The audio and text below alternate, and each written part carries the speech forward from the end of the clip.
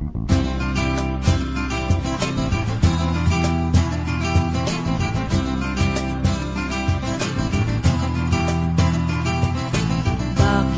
ako naririto? Tila dulo na ng mundo, ng bayan kong pulo-pulo. Parang sumabog na bato. Bakit ba ako naglakbay? Dala itong mga aral, mga teoryang gumagabay, karanasang pinabaybay. Narito ako para sa pagkakaisa, pagsulong. Narito ako para sa pagwawasto, pagdaluyong. Narito ako para ang kalat-kalat na pulo magiging muong na buo.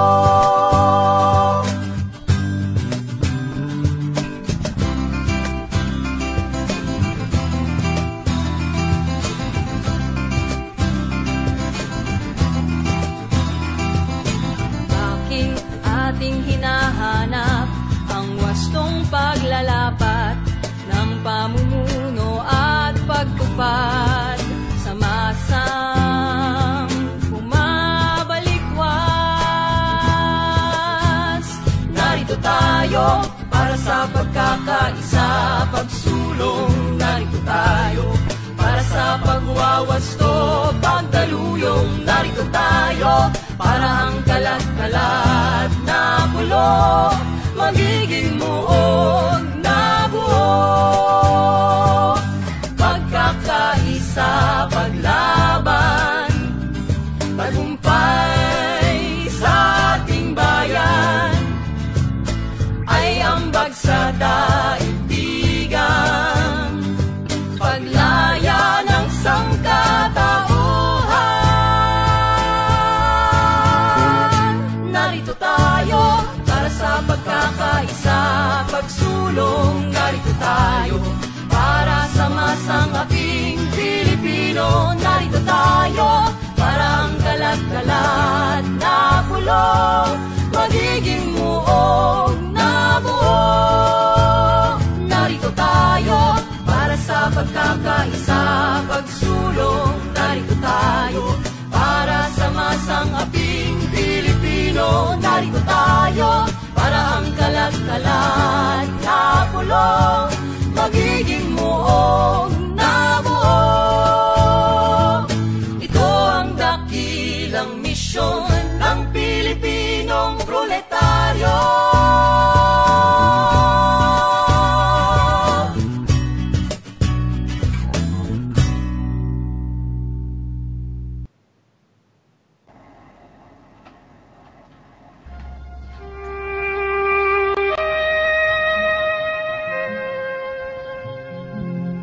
At the call of Comrade Lenin, there arose the partisan.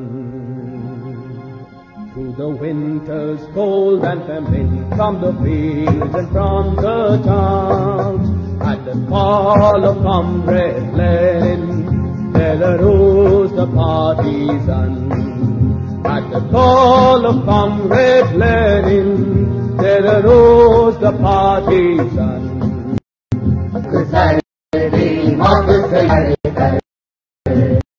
शहर से होकर comrade Lenin के आह्वान चले मुक्ति सेना दल. Comrade Lenin के आह्वान चले मुक्ति सेना दल. मुक्तसर की मौत से लड़कर गाँव और शहर से होकर कॉमरेड लेनिन के आह्वान चले मुक्ति सेना दल. Good afternoon, International Comrades, and to our migranteng kababayan, magandang gabi naman po sa inyo dyan sa Pilipinas. Mapagpalayang pagbati po sa ating lahat Welcome back to the National Democratic Online School, Lenin Serye with Tito Jo. This is the second episode of the Serye. Last week po, ang ating episode ay umabot ng humigit kumulang na 2,000 viewers and reaches almost 3,000 people.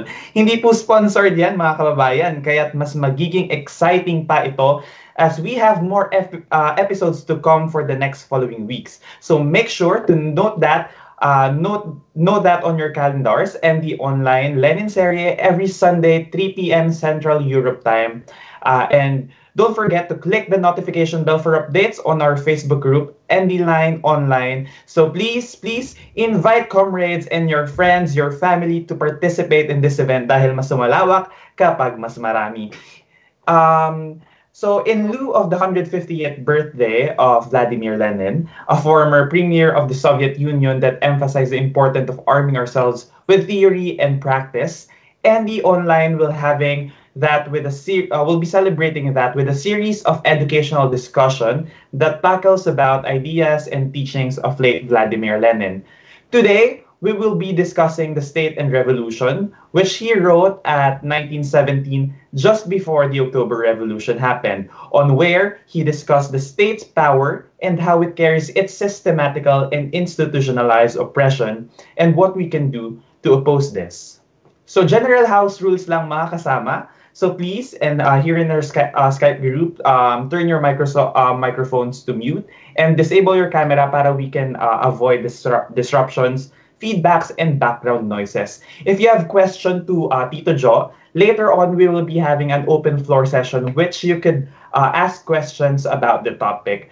No? So mga ka-revolutionary youth, ano pang hinihintay natin? Tara na at mag-aral. Simulan ang discussion na ito. So please welcome Filipino writer, internationalist, and NDFB consultant, Professor Tito Jo Masison. Hi Tito, mapulang pagbati po sa inyo. Kamusta po kayo? Mabuti naman. Nagpapaabot ako ng malab na revolusyonaryong pagbati sa ating lahat ng ating tagapakinig. Ako ay natutuwa na makalam na napakarami pala ang nakikinig na sa atin. At inaasahan ko na magpatuloy ang interes at paglahok ng mga kabataan at iba pang kababayan sa ating broadcast. Alright, Tito. So to open up the discussion, Tito, for the benefit of those who have not read Lenin, State and Revolution, can you please discuss shortly what Lenin's definition of state is? Si Lenin, tinukoy niya ng tuwiran kung ano yung komposisyon ng Estado. Sinabi niya, ito ay binubuo ng mga instrumento ng coercion, no? Tulad ng army, police, mga husgado at mga preso. So, very concrete yung kanya explanation. Pero ito, pinaliwanag niya rin sa isang malawak na paraan na sa mga lipunan na nagkaroon ng Estado bilang instrumento ng pamamahala, ito ang pinakamatas na anyo ng organisasyon sa isang lipunan. Ito ang pinakamakapangyarihan na organisasyong pampolitika sa anumang lipunan. Tulad ng nung nagkaroon na ng slave owning society, nagkaroon ng estado, at ito ay naging instrumento ng nagkaharing uri. Isang importanteng elemento yan, may nagkaharing uri sa kung saan may estado. Yung slave owning class, siyang may kapangyarihan na dominante sa slave owning society, at ito ay ginagamit ng Estado para pagsamantalahan at apihin ang mga alipin. At pasunurin na rin yung mga nasa panggitnang saray ng lipunan. Ganon din, nung nagkaroon ng feudal state, feudal society, nagkaroon ng feudal state matapos ang slave-owning society. Ganon din, yung mga nagmamayari ng lupa, yung mga Panginoong may lupa, ang siyang nagiging ruling class para pagsamantalahan yung mga uring magsasaka, may estado. At may kakayahan yan na mamuwersa dahil nasa kanya yung hukbo, pulis, preso, at mga husgado. Ganon din, nung nagkaroon na ng lipunang kapitalista, nagkaroon din ng estado na kapitalista at yung uring burgesya o kapitalista ang naghaharing uri at siyang gumagamit ng puwersa para pasunurin ang lahat na nasa lipunan, lalo na yung mga batayang uri, mga manggagawa na siyang pangunahing puwersa sa produksyon. Ang estado sa kasaysayan ay nagbuhat sa pagsulong, pag-abot ng isang tumataas o kaya sumusulong na uri para palitan yung dati, yung sa batayan ng lipunan, sa economic base o mode of production, yung kapitalista nagiging mas malakas kaysa uri ng mga Panginong may lupa. Pagkatapos mula sa economic base, gagawin niyang subordinado na yung land-owning class. Tulad sa Pilipinas, nang pumasok ang imperialistang Amerikano, yung pinaburan niya yung malalaking komprador at yung kung iisahin mo, if you single out the class that dominates the Philippines is the big comprador bourgeoisie, the industrial class. Pero siya yung mas malakas kaysa mga Panginoong may lupa at kadalasan Panginoong may lupa rin yung mga malalaking komprador. Kaya walang diferensya, magka-partner yung dalawang nagsasamantalang uri para pagsamantalahan at apihin ang mga uring manggagawa at uring magsasaka. Ganon ang estado. So, anong mga puntong pinaliwanag ko? Ang estado ay instrumento at organisasyon, instrumento ng naghaharing uri at isang organisasyon ng karahasan. Binubuo ng mga aparatus tulad na hukbo, pulis, mga husgado at preso. Ayun ang konkretong explanation kung ang estado, at siya yung pinakamakapangyarihan at pinakamataas na anyo ng organisasyon sa politika at sa buong lipunan. Tito, is it not possible for the different classes to be truly represented in one government?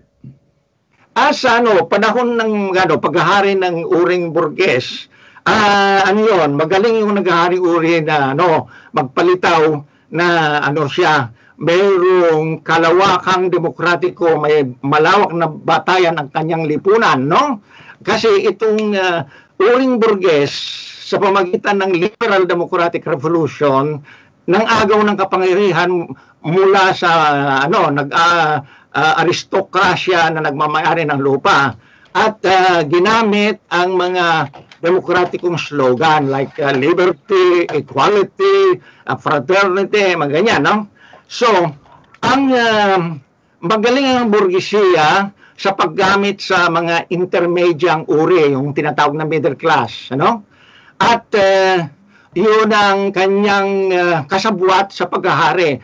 Kasi yung mga nasa naghaharing uri, mga kapitalista, maliit na minorya yan sa lipunan. Kaya nangangailangan ng mga panglunsod na burges, karamihan mga intelligensya o mga maliliit na entrepreneur at komersyante, katulong nila yan sa paghahari.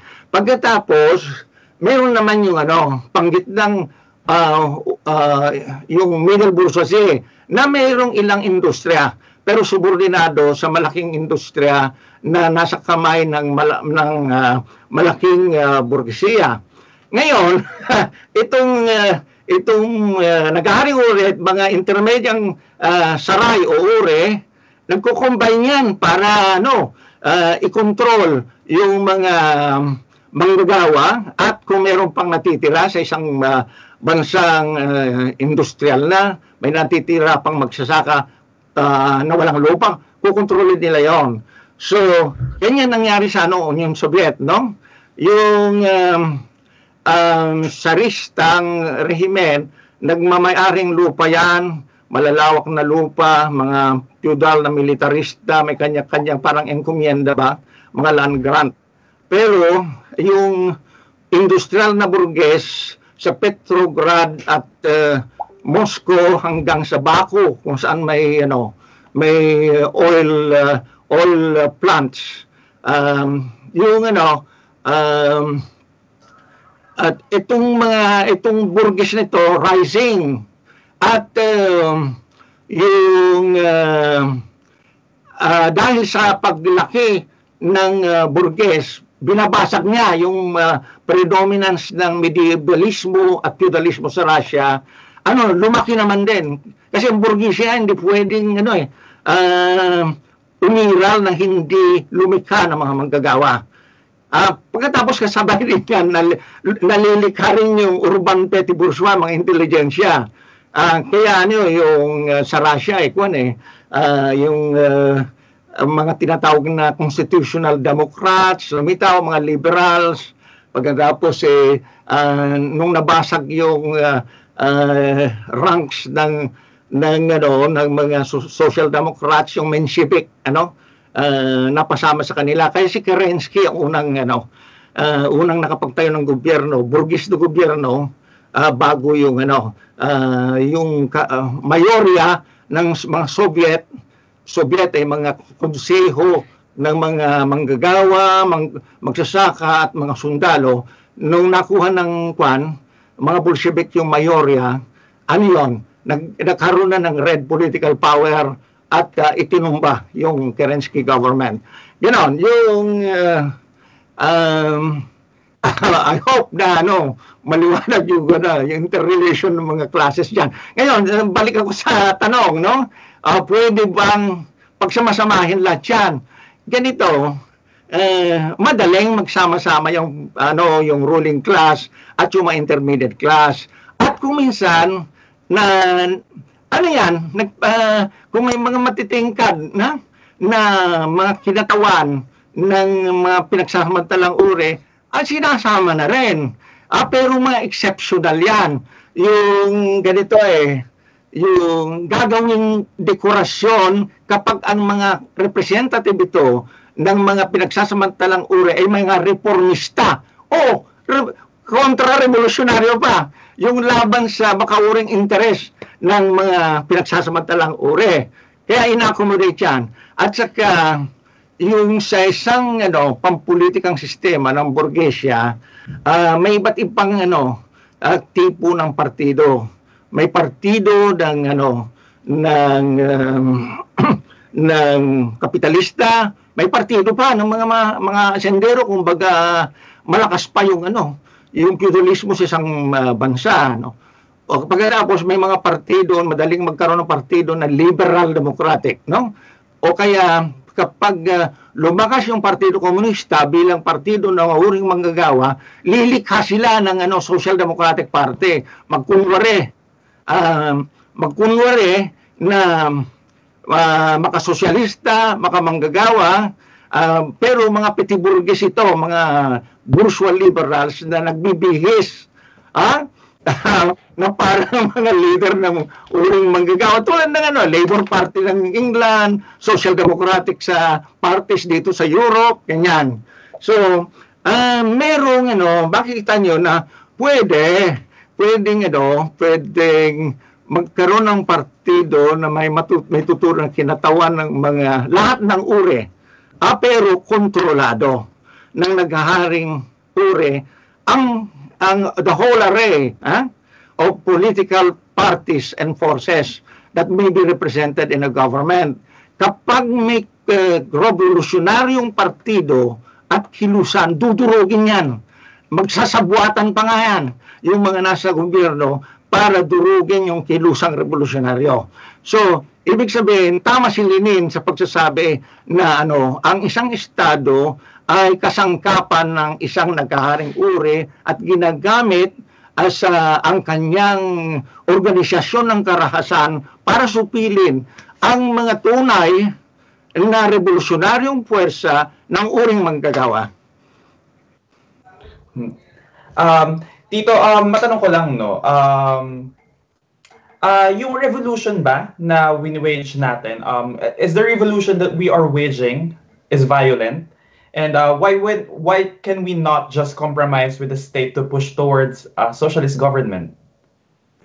Kung talagang purpose ay baguhin, nagiging yung palala ng palala, yung normal na pagtakbo ng isang nag-aaring sistema ay masama na para sa mamamayan, lalo na yung para sa mga manggagawa, mga nagpawis. At kung nagkakakrisis, lalo pang lumalala ang kalagayan nila, ay yung pagnanasa na magrevolusyon, palitan ng lipunan, system change, no? Hindi lang regime change, no?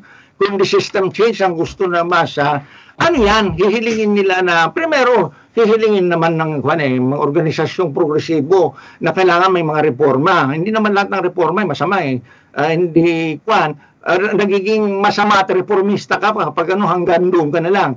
Ngayon, gusto mo yung fundamental na pagbabago ng lipunan. Ayaw na ayaw yan na nag-ating uri at gagamit ng aras. In the first place, ang naghaharing uri, ang gumagamit ng harasan, ang masang anak pawis na gustong magkaroon ng malakihang pagbabago, isang lipunan na malaya sa pagsasamantala, at magkaroon ng hustisya at yung pagkapantay-pantay. Ano yun? Wala silang magagawa kapag ang may initiative naman ay yung nag-aaring uri sa paggamit ng dahas. Kung gayon, kailangan yung masa marunong magdepensa at handang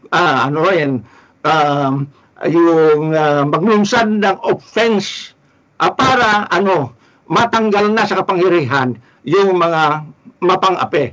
Ganon. Yung ang principle dyan ang naunang gumagamit ng karahasan ay yung naghaharing uri na may organisasyon na ng karahasan na tinatawag na Estado.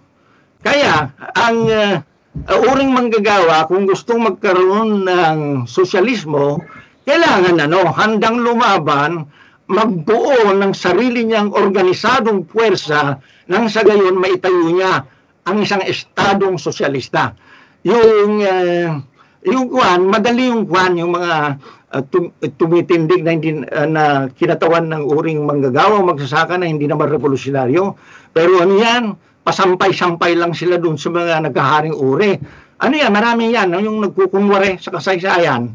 Pero kung talagang sincero, tunay na leader ng uring manggagawa at gusto magkaroon ng social revolution, maliwanag na sa final analysis, harapin yung organisadong karahasan na naghaharing uri at matutumbasan lamang yan ng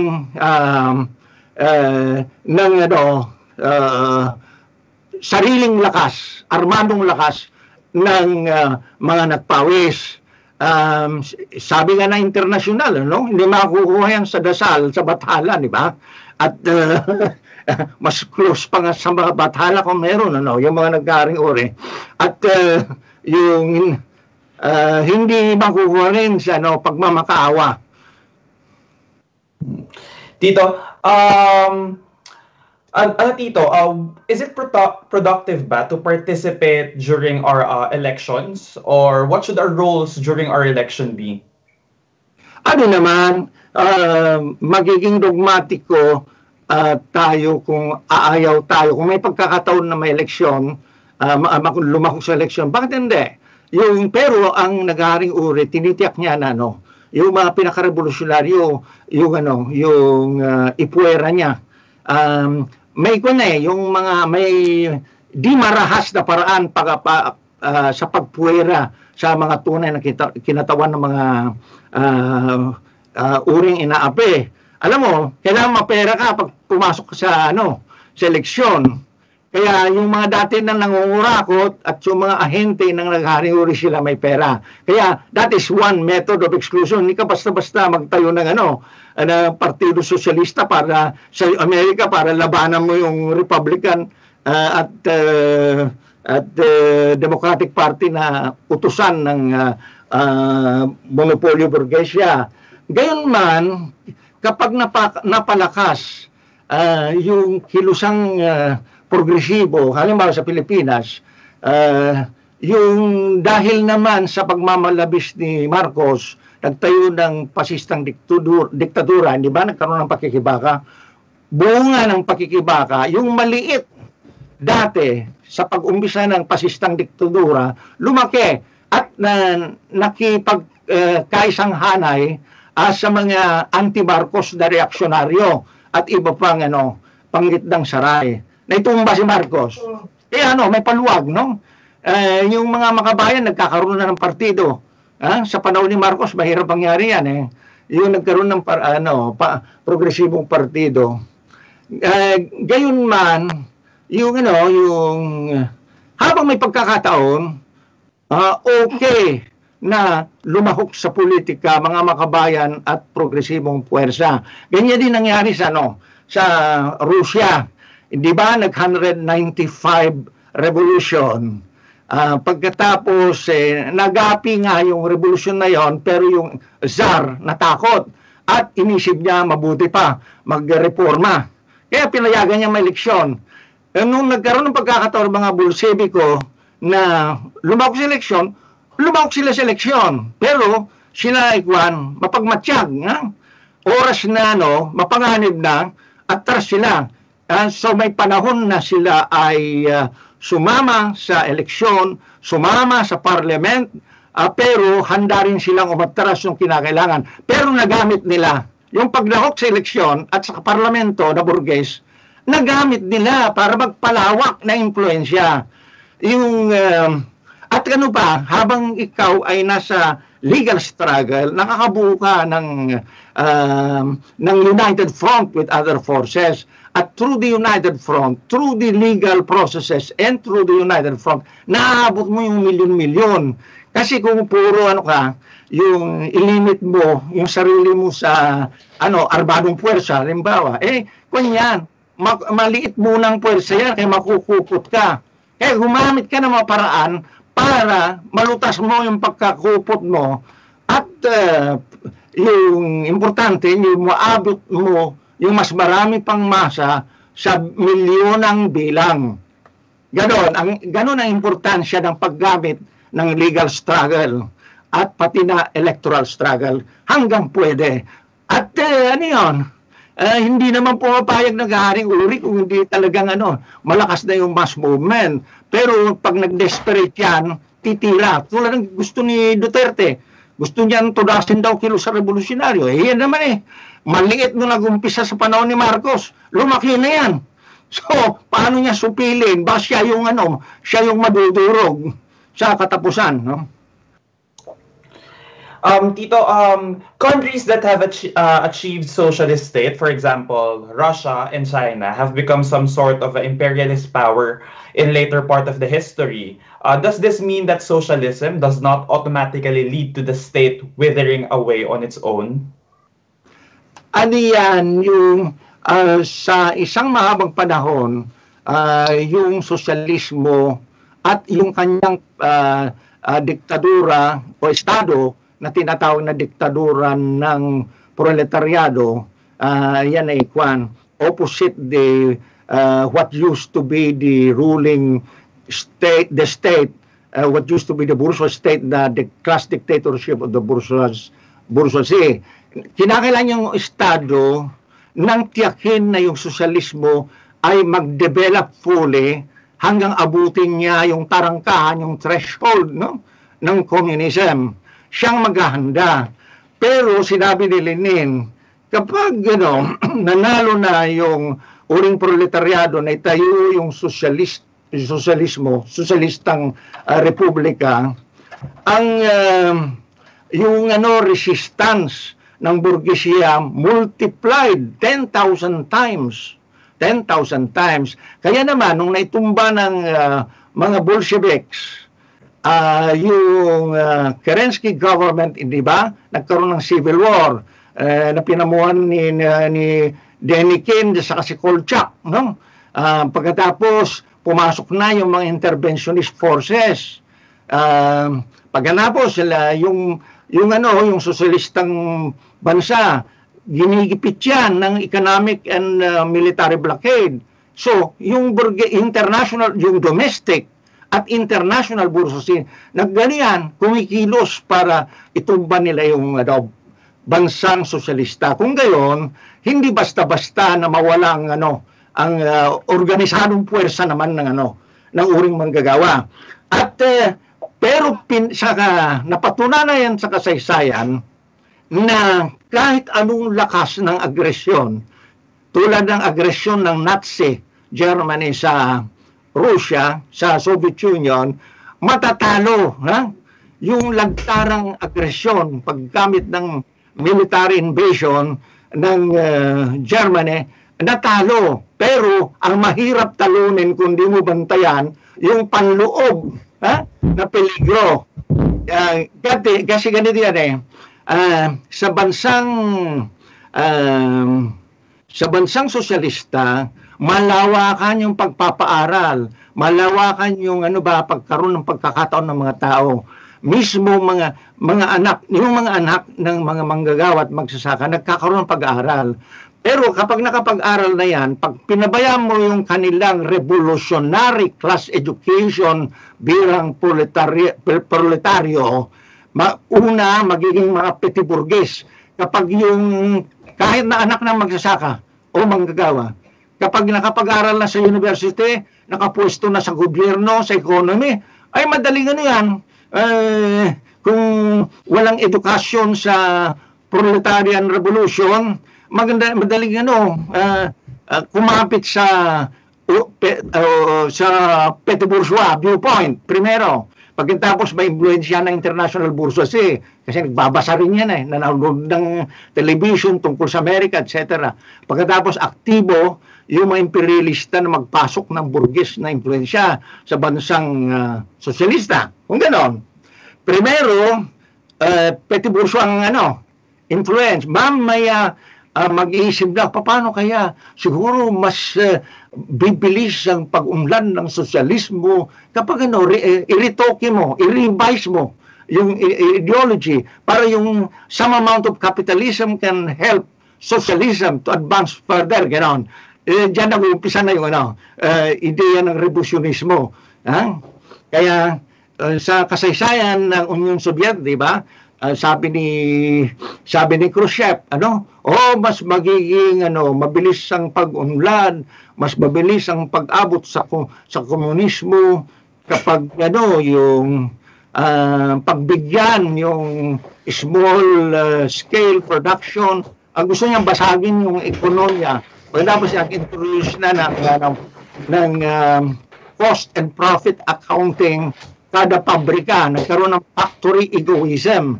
Hindi na yung binabasag yung centralized planning na siyang nagpabilis ng pag-unlad ng Union Soviet. Pagkatapos, nandyan naibagsak si Khrushchev pero pinalitan ni Brezhnev na ang kanyang idea ng centralisasyon para magkaroon ng mas sentralisadong pagnanakaw ng mga naging mafia bourgeoisie ng Union Soviet. Pagkatapos yung mga pondo at mga rekurso na natitipon ng sentralisadong estado ginagamit para sa social imperialism. Pagkatapos nandiyan na si Gorbachev, parang bumalik sa modo ni Khrushchev, yung binabasag iba niya yung Soviet state na yung kailangan bagong pag-iisip, restructuring, perestroika, mga ganyan, lahat ng kalokohan. Yan ang mabisang nag-subvert sa Soviet Union. Hindi din sa China. Si Mao, napakabait, ay yung kapag may nagkakamali, nabibigyan ng pagkakataon. Pero lahat ng, kung hindi naman lahat ng nagkakamali, may pagka-inosente, di ba? Yung mga katulad nila Deng Xiaoping, ilang beses yan na pinapatawad. Pinapangako pa na huwag gumante kapag na-rehabilitate. Pero sa kanyang isip, yung baliktarin na yung linya ng sosyalismo. Kaya dahil nabibigyan siya ng pagkakataon na bumalik sa kapangyarihan matapos madisiplina, alam mo naman, pwede mong i-retire yung mga ganyan eh. Ha?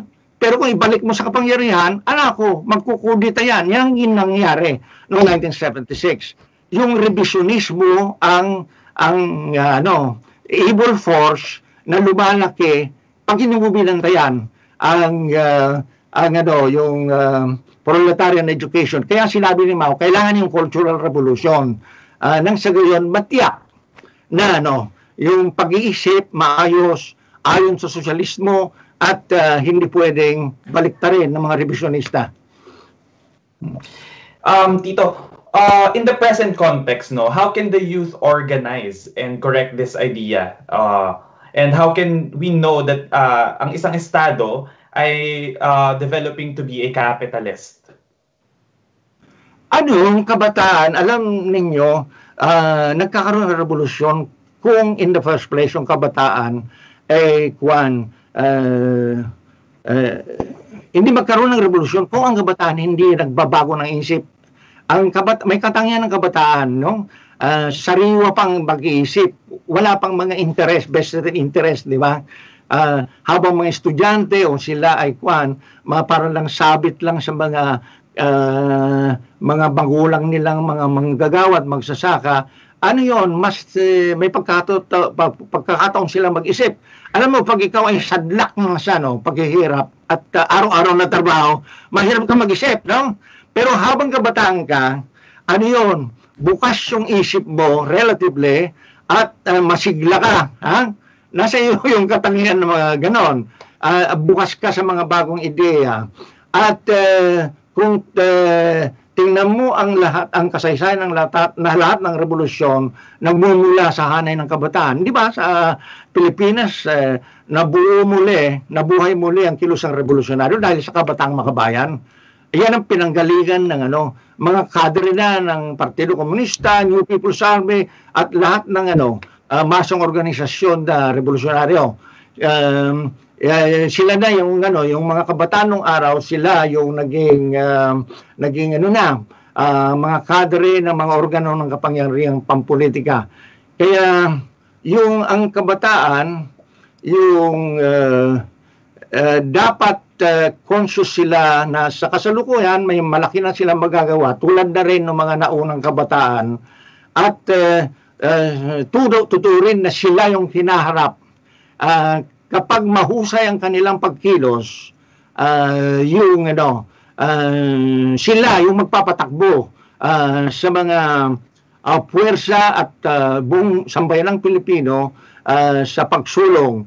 At paano sila kumilos ng tama? Yung importante dyan, yung paghimok sa masa. Pero sa likuran ng paghimok sa masa, nagkakaroon ka ng abilidad na mag-arouse sa masa kung ikaw ay nag-aral sa teorya. At alam mo yung pangkalatang linya. Ibig sabihin, nakapag-aral ka ng Marxista-Leninista na teorya, pagkatapos bunga ng Marxismo, Leninismo, Maoismo, makuha mo kung ano ang tamang pangkalatang linya ng revolusyon sa Pilipinas sa pag-aaral sa kasaysayan at kondisyon ng Pilipinas. Alam mo na kung paano mo i-broadcast sa masa ang mga gagawin na kagyat at gagawa ka man ng mga slogan pero yan bunga na ng malamlim na kalaman. Okay? So arouse, yan ang ibig sabihin ng arouse. There's a lot behind arouse, the term arouse. But it takes some skills to do arouse. Basically, pag nasa arousal ka, prop agit yung gagawin mo. Prop means yung magagaling magbigkas at magsulat agitation, yung paggamit ng slogan sa mga current issue. Pagkatapos kasama rin dyan yung mga cultural performances at iba pa. Pagkatapos, yung parake na maghimok ka sa masa para mag-organize ka. Walang kwenta yung magsisigaw ka lang yan, magkakanta, o umarte sa harap ng masa. Kailangan ma-organize sila. At mabuting magkaroon ng iba't ibang tipo ng organisasyon sa ilalim ng pamumuno ng Partido Komunista. Bawat uri, bawat sektor, mayroong mass organization. Pagkatapos, para na nag-organize ka, para mag-mobilize ka, na yung organisado mo magagamit, makikilos para mangakit na mas malawak pa na masa at sa pamamagitan ng mobilization hanggang may tutumba mo. Yung naghaharing sistema, hindi ba? Naitumba dahil sa tiyaga ng mga organisador, di ba? Si Marcos sa kalaunan naitumba ng malawak na masa. Nang ibig sabihin ng AOM. Aroused, organized, and mobilized. No? Tito, on the other side, one of the goals of the communist revolution is to abolish the state. And at the same time, this is something anarchism also claims to achieve. Hindi po ba? So can you clarify how communism can differ from anarchism? Yung may makauring pinagbubuhatan ng anarkismo, yung bunga yan ng Burgess na individualismo ng Petit Burgess. Si Proudhon ang nagbigay ng ideological, nagbigay ng teorya at kanyang ideya, yung mabaliliit na economic groups ang magbubuhay sa isang lipunan. Pagkatapos si Bakunin naman yung leader na nagtuon sa paggamit ng dahas na kung tawagin ay direct action, no? Pero ang mahirap diyan, yung punto de vista Petit Burgess, ayaw ng Estado. Ayaw ng malawak na ng pag-organize at pagkakaroon ng sariling kapangyarihan ng uring maggagawa niya ng problema. So, in effect, ang mga anarkista, bagamat sila ay sa appearance, mas revolusyonaryo pa sa revolusyonaryo, sila pa madalas magiging ultra-left, no? Yung gusto nila, yung maliliit na pulutong, silang umabante. Silang magkukonspire pagkatapos isolated from the masses, bibira. In effect, dahil sa wala silang ideya ng Estado na papalit sa bourgeois state, nasa confined sila, nasa kulungan sila ng bourgeois state. Hindi nila namamalayan na kung ayaw nila ang proletarian state, ibig sabihin, mananatili yan, yung hati-hati lang ng burgis na Estado at burgis na uri, ay itong mga gustong magrevolusyon. So, yan ang masama, yan ang mali sa mga anarkista. Yung wala silang ideya ng Estado na ipapalit sa burgis na Estado, kung gayon, hahayaan nila yung Estado. Kasi yung burgis na Estado hindi matotodas on its own . Kailangan todasin ng uring proletaryo at malawak na masa para maitayo ang kapalit na Estado. Kung ganoon, maliwanag, anong panindigan ng mga Marxista-Leninista, mga komunista, na kailangan ang Estado ng proletaryado at ito ay sosyalistang bansa. Sinabi ni Marx na maliwanag, dapat itumba yung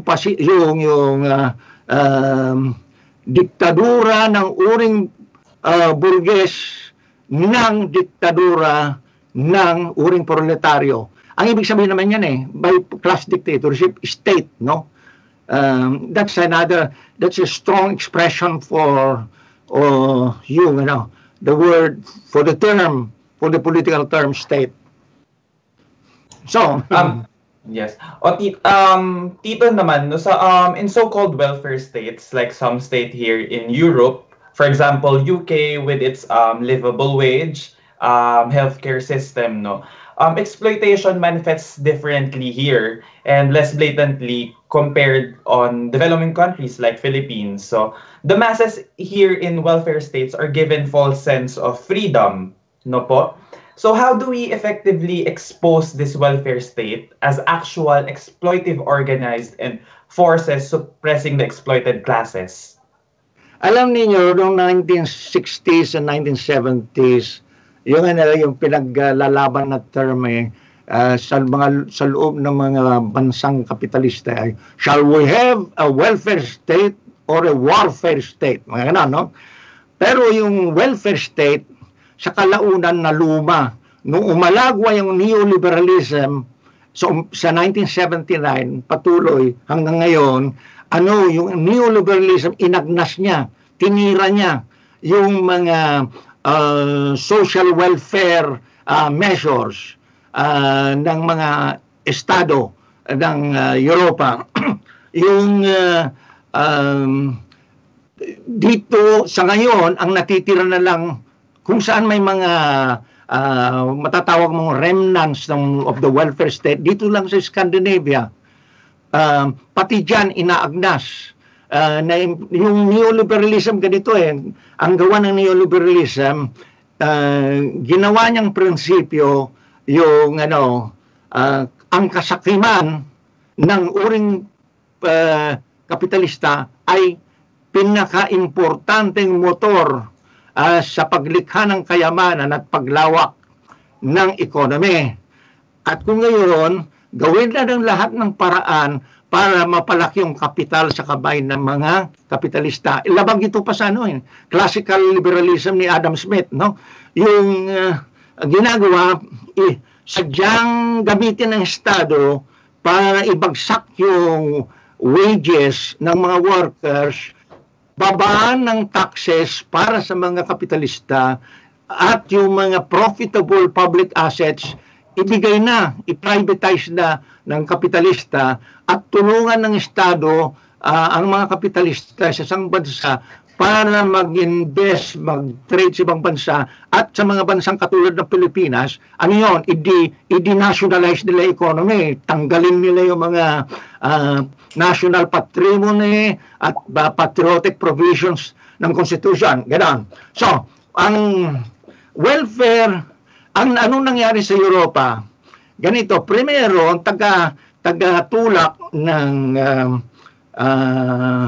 tagatulak ng welfare state ay yung mga labor right at Social Democratic Party.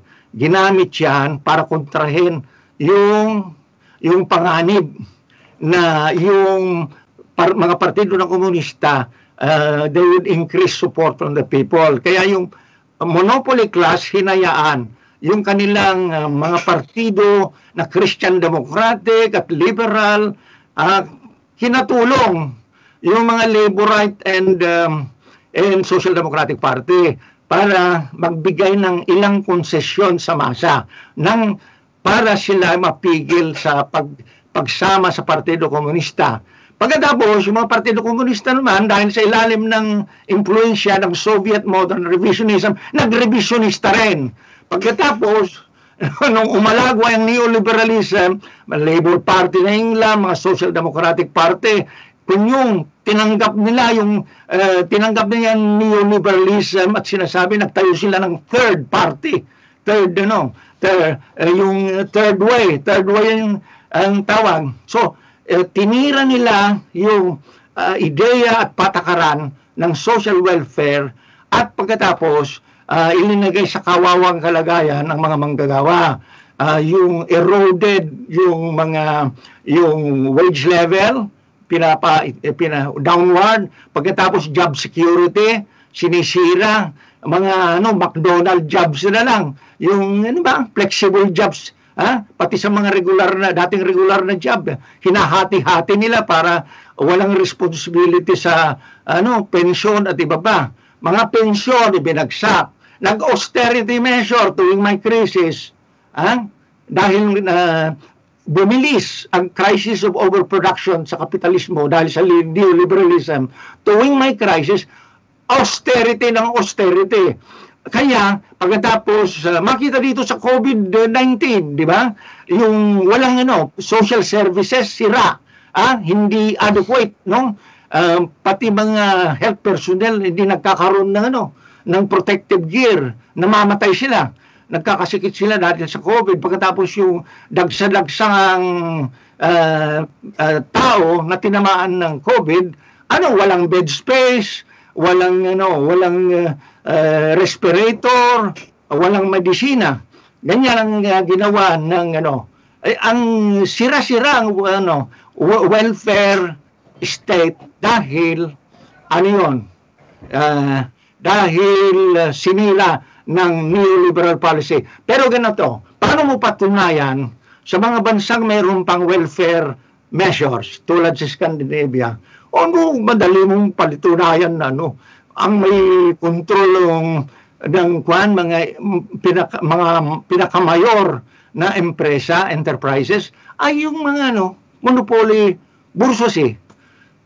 Doon mo mapatutunayan at nakikiuso na rin sila sa neoliberalism dahil nanghina yung mga Communist Party at yung Social Democratic, nanghina. Kaya, ang nangingibabaw, practically mga neoliberal parties na nagdadala ng mga pangalan na liberal, Christian Democratic, at kung ano-ano pang pangalan. Mayroon pang mga malapasista na partido at mga ang specialty nila, magpandar ng ultra-reactionary ideas sa pagsakay nila sa anti-immigrant, anti-immigrant sentiments ng mga host people. So, ganyan ang kalagayan ngayon. Gutay-gutay na yung welfare state. At kung saan man umiiral to some extent in comparison to most countries in Europe, yung Scandinavian country, mayroon pang welfare measure, lalo na yung kung saan mayroon silang oil resource, like Norway, marami pang natira na welfare, welfare features, ngayon, patunayan mo na, ang nangungontrol pa rin, sa mga estadong ganyan, may welfare measures, yung monopolyo burgesya at nagbibigay lang ng konsesyon, konsesyon sa mga tao. Alright. Tito, communist parties are legal in these states, like here in Europe. Does it mean that they have more freedom to organize and advance their interest? Ganito, may mahabang kasaysayan ng kapitalismo rito. Dumaan sa maraming pagsubok yan. Ganito, alam mo sa recent history yan, di ba? Sumulpot yung pasismo sa Italia, 1922, tapos sa Germany, 1933, nakapangagaw ng kapangyarihan si Hitler. Pagkatapos, nagbuwan ng malaking gera, So, ibig sabihin, ang mga tao sa pamumuno, mainly ng mga communist parties sa different European countries, yung Democrat current, lumakas. At yan ang katumbas ng nagawa ng Soviet Union na counter-offensive sa agresyon na ginawa. So, ibig sabihin at saka kung palalimin mo ang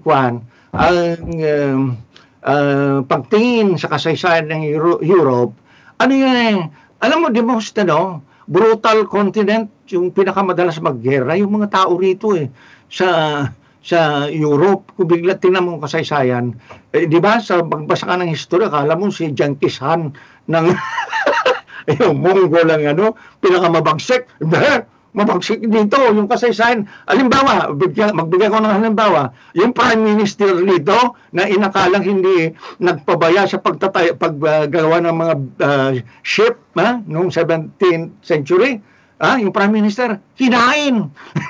Yung hinuli ng mga Ulandes Tapos, kinatay at linuto, pati yung kapatid niya na, naroon sa lugar. Pero ano yan, that's only to show na, na ganong kabagsik. Pero ganito, sabi ni Marx, balik tayo sa, Communist Manifesto. Yung, dahil sa kabagsikan ng diktadura ng burgesya, karahasan nito, at meron ding bahagi niya nagkukunwari kasi nangungulekta ng tax yan Kaya yan ang point of entry ng mga social democrats. Using the tax, social measures can be adopted, And then, tulad ng nasabi ko ngayon na kapag may pagkakataon na mag-eleksyon, why not, Yung sumama sa eleksyon, yung mga progresibong pwersa. Sinabi nga ni Marx, to win the struggle for socialism, you must first win the struggle for democracy. Kasi kapag desperado na, alam mo, pag maluwag pa, hindi pa desperate ang monopoly bourgeoisie, gumagamit ng social democratic, liberal at kung ano pang mga partido, Pero kapag desperate na, pag naging failure na itong mga malalambot na partido ito, gagamit ng pasistang partido tulad ng ginawa sa Germany. At yung mismong social democratic nagagawa pa ng monopoly bourgeoisie na kasangkapan, di ba? Nagrevolusyon sa Germany noong 1918. Social democratic yun. Right wing, at pinatay niya yung nasa left wing ng Social Democratic Party, yung Spartacus League. Left wing yun. Kaya ang maparaan ang monopoly bourgeoisie sa paggamit ng dahas kapag desperate.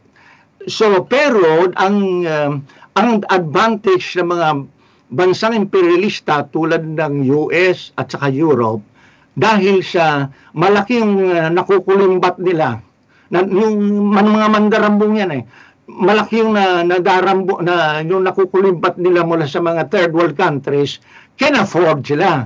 They can even afford to make a labor aristocracy para kasangkapan, Yung suhulan nila yung isang bahagi ng working class nang sa gayon, ma-neutralize yung working class.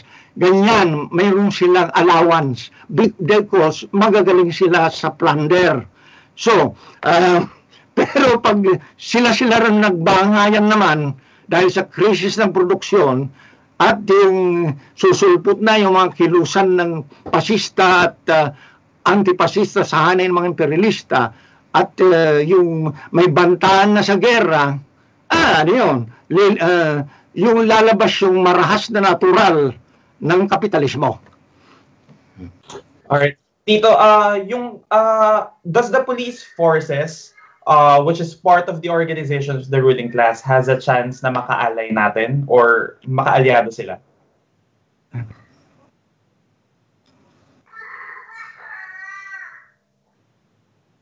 Ang police bilang bahagi ng bilang instrumento in general, ang police bahagi ng estado nga, nauutusan niyan, pero kung sila ay mahihinang kita ang binibigyan na sweldo at sila ay in touch with the community, matatawag mo malambot din, may mga instance na yung sumusunod, pero kapag yung nakikita nila, mga kamag-anakan nila, mga kababayan na nilang ang binibira nila dahil sa utos, they turn against they turned against the ruling class. It has happened, kahit mga military yan.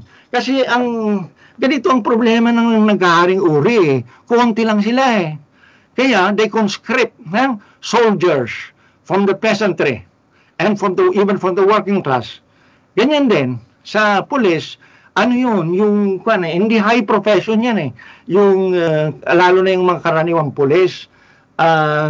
Tapos frequent contact sila at ang turo sa kanila, pakisamaan nila yung komunidad. Hindi tulad ng militar, mentalidad lalabas sa barracks para tumira, police mas malambot. Importante ang trabaho sa loob ng militar at police. ay hindi pwedeng manalo. Sa tingin ko, hindi manalo ang revolusyon nang walang trabaho ng mga revolusyonaryo sa loob ng militar at pulis. Halimbawa, paano nanalo ang Bolshevik? Nagkaroon ng mga Soviet sa mga sundalo.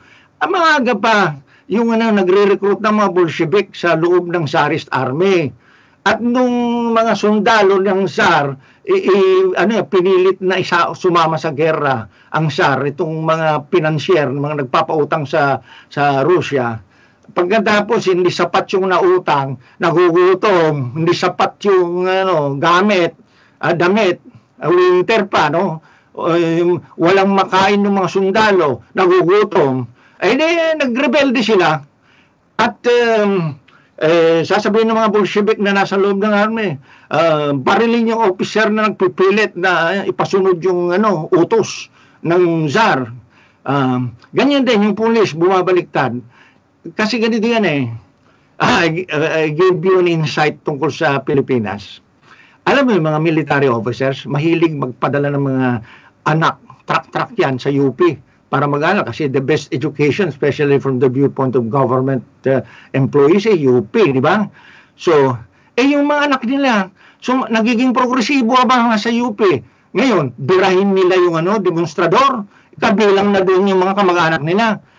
Primero susunod. Pero kung maraming natitira na sa mga sariling kamag-anak nila, mumurahin na nila yung si Marcos, nagutos, o si Duterte.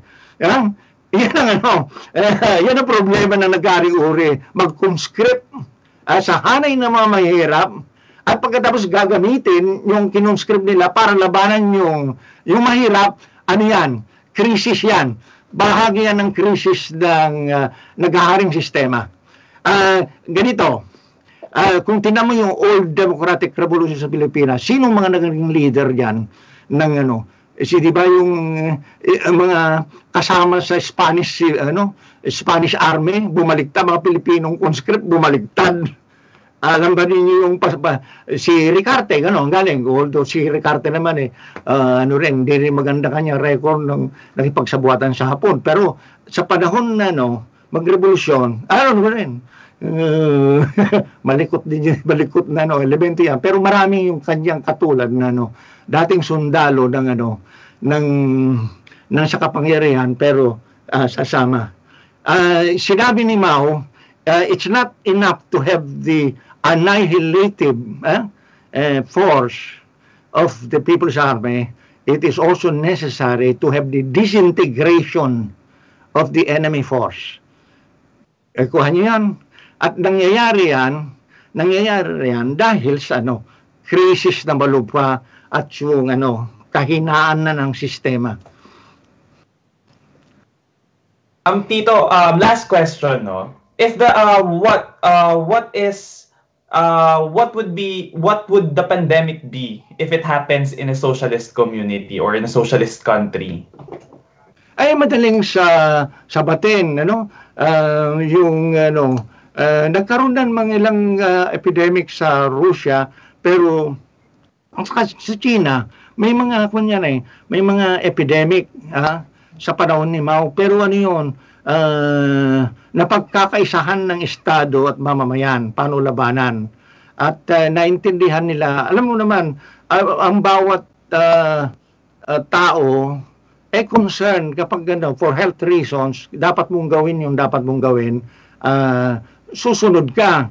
Hindi to katulad ng mag-take advantage yung mga nasa kapangyarihan, magkaroon ng quarantine para mag-deploy ng police para pukpukin yung at huli at patayin yung mga kalaban nila tulad ng ginagawa ni Duterte. Ngayon, pagkatapos ang estado mismo at mga komunidad may health system, may public health system na sufficient at pwedeng kung kailangan dahil sa epidemic may extra requirements for bed space at other things needed to fight the epidemic, yung nagtutulungan yung masa at saka estado. At it is a matter of system that the socialist state makes large provisions for health, education, and other social services. Systematic yan. Hindi pinagkakayat. Yan ang tinatawag na indirect wages. may direct wages. Ganito ang sosyalistang sistema. May isang bahagi ng kinita ng manggagawa na para sa administration at reproduction of capital, pagkatapos habang lumalaki ang production, lumalaki ang sahod, no? Pagkatapos direct wages yun. Tapos kasabay niya indirect wages, yung public health system, education, social services na papalawak. So systematic yan, planado. Every year na isasagawa yan. So hindi yung kwan ba? Kailangan maghanda, pagkatapos hindi naghanda. Ayan ang problema ni Trump at ni hanggang kay Duterte.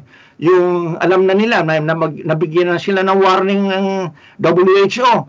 Wala, binabaliwala nila. Sabi ni Trump, di ba? Hoax yan. Pagkatapos si Trump, sabi naman ni Duterte, ay lilipas yan. So, yung, alam niyo, konting chismis. Alam mo bakit may matatas na opisyal sa Pilipinas na tinamaan ng COVID. Kasi nagpupunta sila sa mga Chinese call girls sa mga casino Kasi umaandar yung casino habang may kumakalat na yung casino. Ayan. But anyway, i-compare natin yung sistema under ng kapitalista already, especially under neoliberalism. Sadyang pinaliliit ang social services sa neoliberalism because the idea is to increase the capital in the hands of the bourgeoisie. Kaya yung binaklas ng Amerika, yung maraming public hospitals, especially mga military hospitals, binaklas, pati na yung non-military sa Amerika. Ganyan din sa Pilipinas, low priority ang health.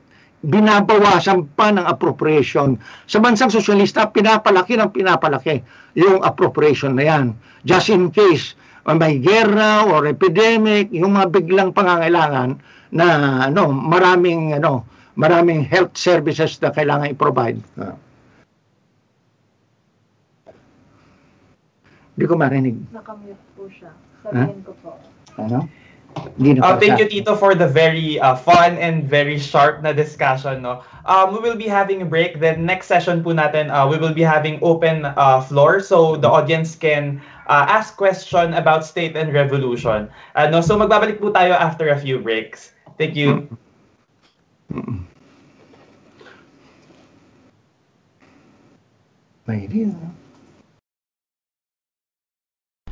Враги трудящихся, помещики и капиталисты говорят, рабочие и крестьяне не смогут прожить без нас. Без нас некому будет установить порядка, распределить работу, принудить к труду. Без нас все развалится и государство распадется. Нас прогнали, но разруха снова вернет нас к власти. Такие речи помещиков и капиталистов не смутят, не запугают, не обманут рабочих и крестьян. В армии необходима самая строгая дисциплина. И однако сознательные рабочие сумели объединить крестьян, сумели взять себе на службу старых царских офицеров, сумели создать победоносную армию. Красная армия создала невиданно твердую дисциплину не из-под палки, а на основе сознательности, преданности, самоотвержения самих рабочих и крестьян. И вот, чтобы навсегда спасти трудящихся от гнета помещиков и капиталистов, от восстановления их власти, надо создать великую Красную армию труда. Она будет непобедима, если в ней будет трудовая дисциплина. Рабочие и крестьяне должны доказать, и они докажут, что правильное распределение труда, что беззаветную дисциплину и преданность в труде на общую пользу они сумеют наладить сами, без помещиков и против помещиков, без капиталистов и против капиталистов. Трудовая дисциплина, бешеная энергия в труде, готовность к самопожертвованию, честный союз крестьян с рабочими — вот что спасет трудящихся навсегда от гнета помещиков и капиталистов.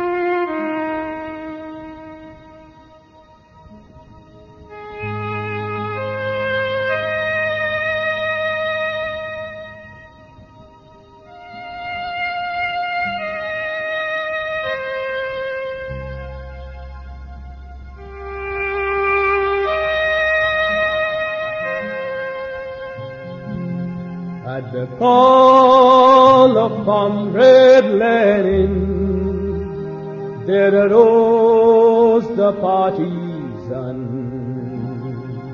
Through the winter's cold and famine, from the fields and from the towns, at the call of Comrade Lenin, there arose the partisan.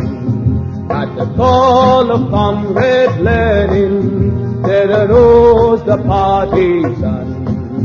भूख सर्दी मौत से लड़कर गाँव और शहर से होकर कॉमरेड लेनिन के आह्वान चले मुक्ति सेना दल।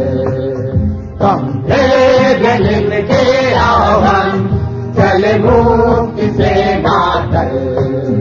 भूख सर्दी मौत से लड़कर गाँव और शहर से होकर कॉमरेड लेनिन के आह्वान चले मुक्ति सेना दल। कॉमरेड लेनिन के आह्वान चले मुक्ति सेना दल। They destroyed the White Guard forces, and to hell the bandits they hurled, and on Pacific Ocean the workers' flag unfurled, and on Pacific Ocean the workers' flag unfurled. नरक के द्वार पे भाई दुश्मन के हर दस्ते शान सागर के ऊपर लहराए लाल झंडे। शान सागर के ऊपर लहराए लाल झंडे। नरक के द्वार पे भाई दुश्मन के हर दस्ते शान सागर के ऊपर लहराए लाल झंडे।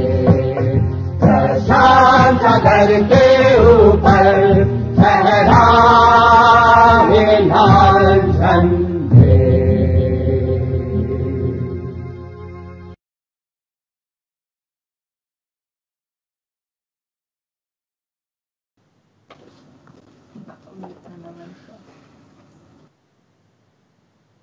Nakamute. Hello, everyone. No, sorry about that.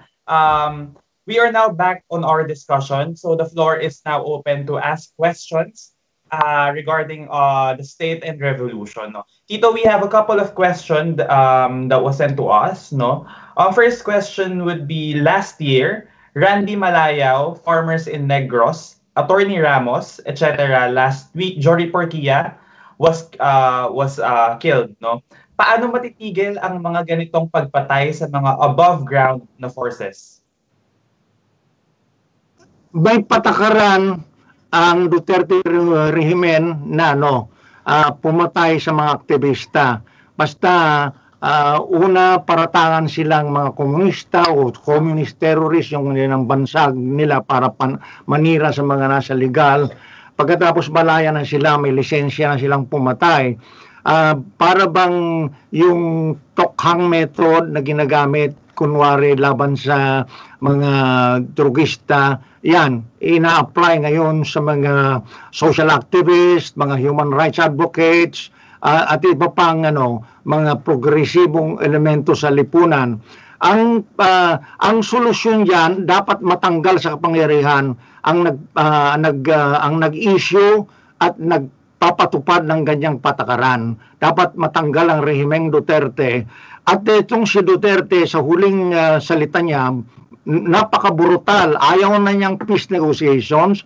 Kung di gusto na lang niya patayin, puksayin ang sinuman na sinususpetsiyang komunista o tinuturing nilang komunista. That's the evil force.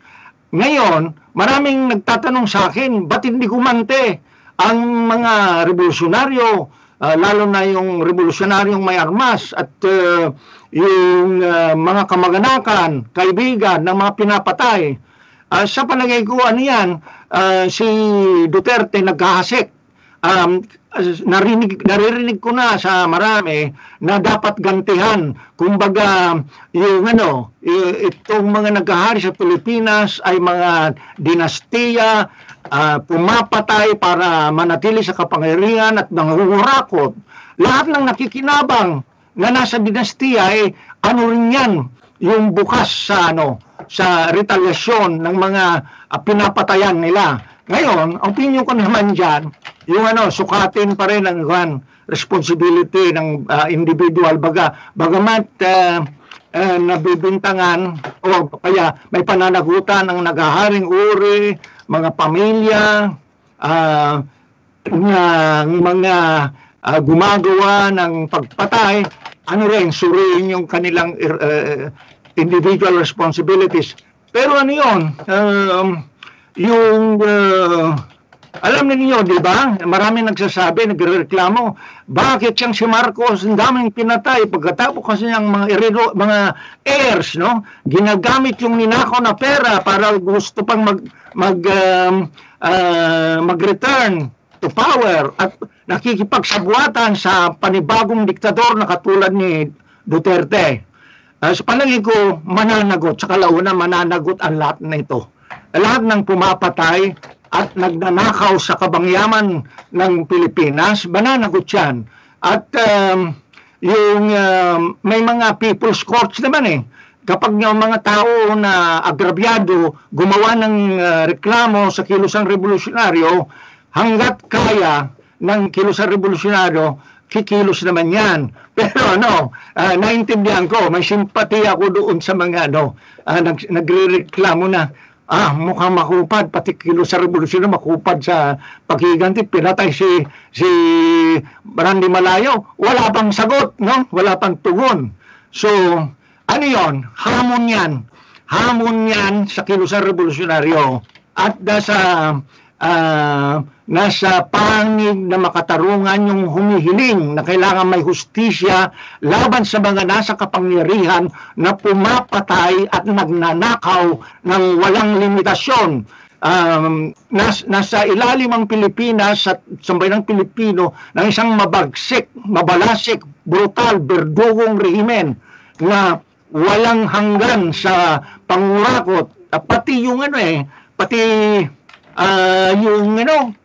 sinabing pera ng bayan nang gagamitin para sa food assistance at kung ano pa panagot sa wages lost ng mga mahihirap. Binubulsa magmula sa antas ni Duterte hanggang sa mga asungot niya sa antas ng barangay. At kung gano'n, aansang masa dahil sa abuso, biro mo, magkano yung sinabi na emergency fund, nakasabay ng emergency powers ni Duterte, di ba? 375, pagkatapos mangungutang pa, pagkatapos mayroon pang realignment ng trilyones na budget ng gobyerno. Pero walang umaabot na food assistance at cash assistance sa mga kawawang kababayan natin. Ganito, labis-labis ang pang-aabuso at yan na rin maging dahilan kung bakit aalsa ang masa sa kalaunan. Alright, Tito. So, Tito, next question would be, nakapagtayo na ng ilang organs of political power ang Communist Party of the Philippines sa ilang lugar sa Pilipinas. So, can you say na may dalawang gobyernong umiiral sa Pilipinas? At ito ba ay necessary sa pag-agaw ng political power at pagtatayo ng estadong proletaryado? Totoo, may dalawang gobyerno na sa Pilipinas. Tulad na rin sa Rusya. Nung sinabi ni Lenin na ang sitwasyon sa Rusya, may dual power, may situation of dual power. May Kerensky government at meron ng gobyerno na pinapairal ng mga Soviets na palaban sa Kerensky government. Ganyan din sa Pilipinas. Samantalang si Duterte at mga reaksyonaryo nasa Malacanang pa at yung nagharing uri na sa mga kalungsuran, may naitatayo ng organs of political power in the countryside. Binuo yan ng Partido Komunista at iba pang mga puwersang revolusyonaryo. At yan ay sinisecure ng New People's Army. Kaya may dalawang gobyerno sa Pilipinas at parami ng parami ang organs of political power, lalawak yan hanggang sisipain niya, hanggang pwede nang pumasok sa makalungsuran at sipain yung mga reaksyonaryong nasa kapangyarihan. Yung suma niyan, suma total ng organs of political power ay People's Government of Workers and Peasants. Ayan ang description ng estadong yan. Estado na yan, revolutionary state. At kaya natatawa ako kapag yung mga bobong military officer tulad yung si Parlade, bobo yun. Sabi niya, pati hanggang si Lorenzana, hanggang ngayon wala pa kayong gobyerno. Tatarantado. Wala. Hindi porke nasa Malacanang okupado pa ng mga reaksyonaryo, may tulad din panahon ng Hapon, di ba? Ang mga Hapon, occupying force, mayroon silang puppet government, pero in parallel, may people's government. Ganyan ang nangyayari sa Pilipinas. Kaya balang araw lalawak yung saklaw ng people's government, lalakas hanggang yan. Pwede na niyang utasin yung estado ng mga reaksyonaryo. Ganyan din ginawa, di ba? Sa Philippine Revolution, di ba? May Philippine Revolutionary Government habang sumasalakay yung mga Kastila o kaya sumunod mga Amerikano. Of course, natalo yung mga government na yon. Pero itong people's government ngayon, patuloy na lumalakas dahil sa kasamaan ng naghaharing sistema, dahil sa pagmamalupit at pagnanakaw ng mga nasa kapangyarihan ngayon. Tiyak na lalakas yan. So, ayan, yung people's government makikita na siyang papalit sa gobyerno ng mga malaking komprador at asendero na utusan ng mga imperialistang kapangyarihan. Ngayon, pinagsasabay na yung imperialistang amo na Kano at saka Chino. Ganyan kagago si Duterte. Si Reagan ang nagsabi sa kanya, yung 10 days before, sinabi niya na terminate the peace negotiations. Si Duterte noong November 23, 2017, nag-usap sila ni Reagan, inutusan ni Reagan, sige, subukan mong patayin yung kilusang revolusyonaryo. Yan, sumunod. Kaya yan, utusan ng Kano. Pero si Duterte, utusan din ng Chinong imperialista. Dahil si Duterte kumikita sa mga kontrata, sa loan contracts, infrastructure projects, at hindi lang sa legal, sa antas na opisyal na relasyon sa China, kundi sa illegal yung relasyon niya sa mga triad na Chinese criminal syndicates, yung drug smuggling, at casino, at kung ano-ano pang illegal na aktibidad sa Pilipinas. Yung Duterte family deeply involved sa illegal activity ng mga Chinese criminal syndicates. Alright. Tito, paano napapalakas ng revolutionary government yung kanilang mga base units? Ulit. Sorry, paano po Tito napapalakas ng revolutionary government yung kanilang bases sa Philippines? Napapalakas dahil in general, yung nagharing sistema ay mapang-api at mapagsamantala. Sistema ito ng mga malalaking komprador na burges at asendero. Mga ito ay nagsasamantala sa mga manggagawa at magsasaka. at napapakitid nila mga oportunidad ng mga pati na yung nasa panggitang saray. Kaya marami nag-abroad dahil walang sapat na empleyo sa loob ng Pilipinas dahil kinakamal ng mga kung ano yung kayamanang nalikha ng mga manggagawa at magsasaka, ano yung kinukuha ng mga imperialistang empresa pagkatapos at may yung kasabwat nilang malalaking komprador, asendero at mga burokrata na corrupt. So, may revolusyon dahil sa may ganitong pagsasamantala at pang-aapi. May dahilan, mayroong makatarungang dahilan ng revolusyon. At pagkatapos, yung, siyempre, hindi porke inaapi ka pag pagsasamantalan ka, mangyayari revolusyon. Ngayon, yung objective conditions meron at nagkaroon ng pagsisikap ang mga revolusyonaryo na magbuo ng partido. Pagkatapos yung partido na siyang mayroong teoryang malawak ang saklaw at may pananaw at pamamaraan paano maanalisa ang kalagayan ng Pilipinas, yung nagtakda ng general line para sa revolusyon. Pagkatapos, yung partido nagbuo ng mga mass organizations.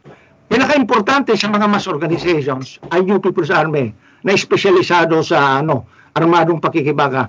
Ano yan mass organization din yung yung New People's Army. You don't have to be a communist to be a member of the New People's Army. Mass organization kasi, although maraming yan, may sa buod at sa pamumuno mga komunista revolusyonaryo. Ngayon, yung pero yan ang special instrument ng people's government.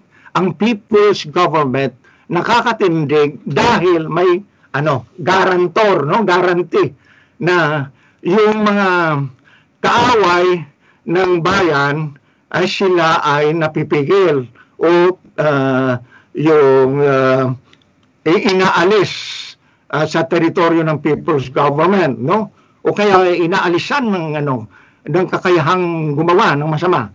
So, yung mga mass organization, pinaka-importante dyan, yung mga underground sa hanay ng National Democratic Front. May organisasyon ng mga manggagawa, mga magsasaka, mga profesional, mga abogado, mga 18 organizations yan.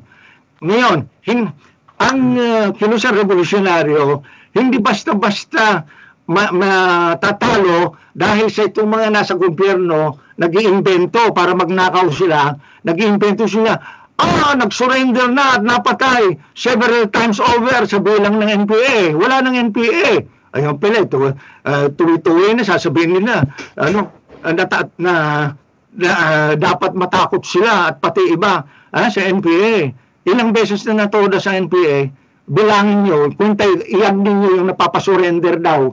Yung surrender naman yan, paraan paano ibulsa yung surrender funds, pati yung pinapatay, may presyo yan. Yung tulad din sa war on drugs, basta may pinatay o kunwari ilinista patay, merong ganyan real patay at yung merong ghost patay, lista lang, batayan ng pagnanakaw. So, yung mismong sinasabing pruweba na natutodas nila yung kilusang revolusyonaryo, pruweba ng pagpapalakas dahil pruweba ng pagnanakaw nila at pruweba ng ikakagalit ng masang Pilipino. Pagkatapos sa partido hindi maubos-ubos yung nasa Partido Komunista kasi hindi naman tulad ng Indonesian Party na lantad, completely lantad. At saka yan, may cellular multiplication. Laging nagkukondak ng IPO. Nagkakaroon ng theoretical, political education, basta meron ng napataas ng kanyang antas at kumilos, miyembro ng partido, hindi mo mabilang yan. Kung ikaw ay nasa panig ng kalaban ng partido, hindi mo mabilang yan sa pang-multiply niyan. ganyan din yung mga masang organisasyon nag-multiply. Sa konklusyon, nag-multiply ang lahat ng puwersang revolusyonaryo dahil may dahilan. May dahilan silang magparami at magpalakas dahil yung bumabangis itong berdugong gobyerno at lalong walang pigil sa pagnanakaw, pangungurakot sa kabangyaman at lahat ng yamang linilikhan ng mga nagpawis sa Pilipinas. Tito, the next question would be the government of the Republic of the Philippines, the National Democratic Force, declared unilateral ceasefire as per the request of the United Nations. Throughout the declaration of unilateral ceasefire, GRP has reportedly committed violations. Now that the ceasefire has ended and the NPA commanded its forces to go on offensive, how will the People's Army respond to the said atrocities of the armed forces of the Philippines? Ito naman, nasabi mo na anong dahilan bakit hindi makapag-ceasefire ang CPP at New People's Army. Ang CPP batay sa rekomendasyon ng NDF, tumugon sa panawagan ni UN Secretary General Guterres at may duda doon sa deklarasyon ni Duterte na nauna, deklarasyon ng ceasefire dahil may masamang record si Duterte na sinungaling at napatutuhanan naman kahit na by declaration siya ng ceasefire, pa rin patuloy yung all-out war, no? So nabanggit na yan. At ngayon, may sangang bobong observer, sabi niya, una-una naman si Duterte. Kahit nauna, mas maiksi. Mas maiksing malayo yung kanyang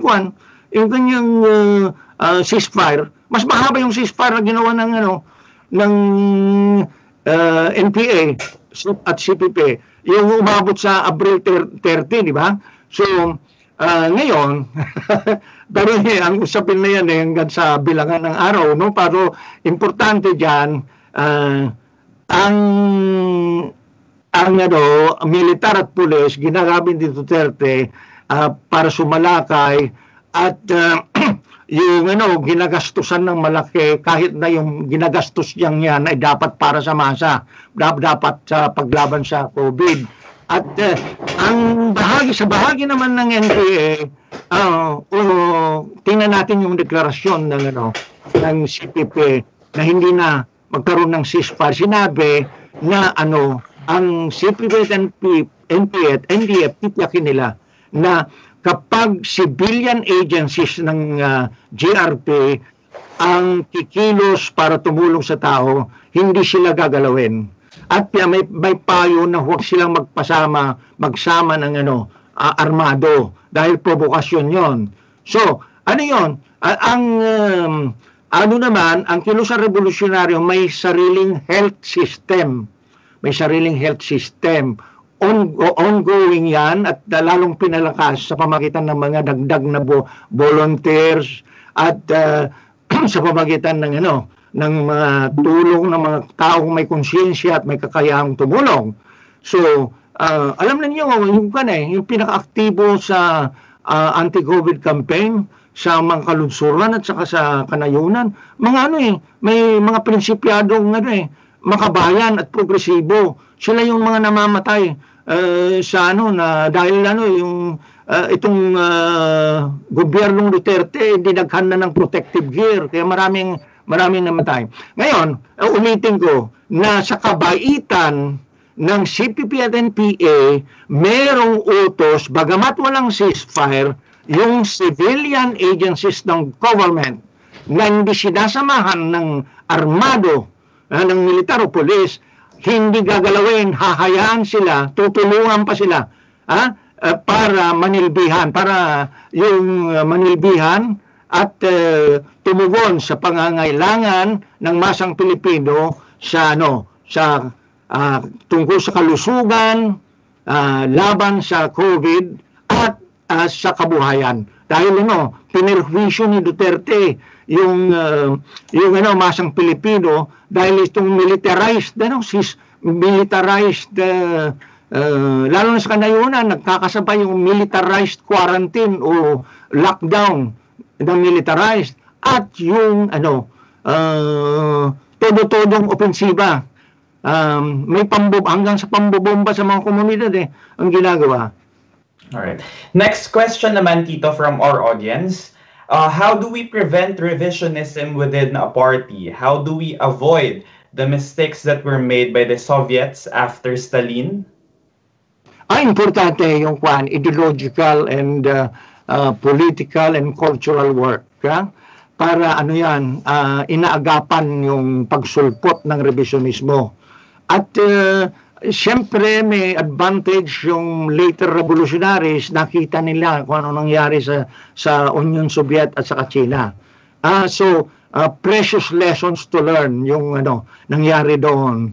Ang ginawa ni Mao na obserban niya paano na-impluensyahan yung mga ilang Chino ng revisionismo ng Soviet Union at yung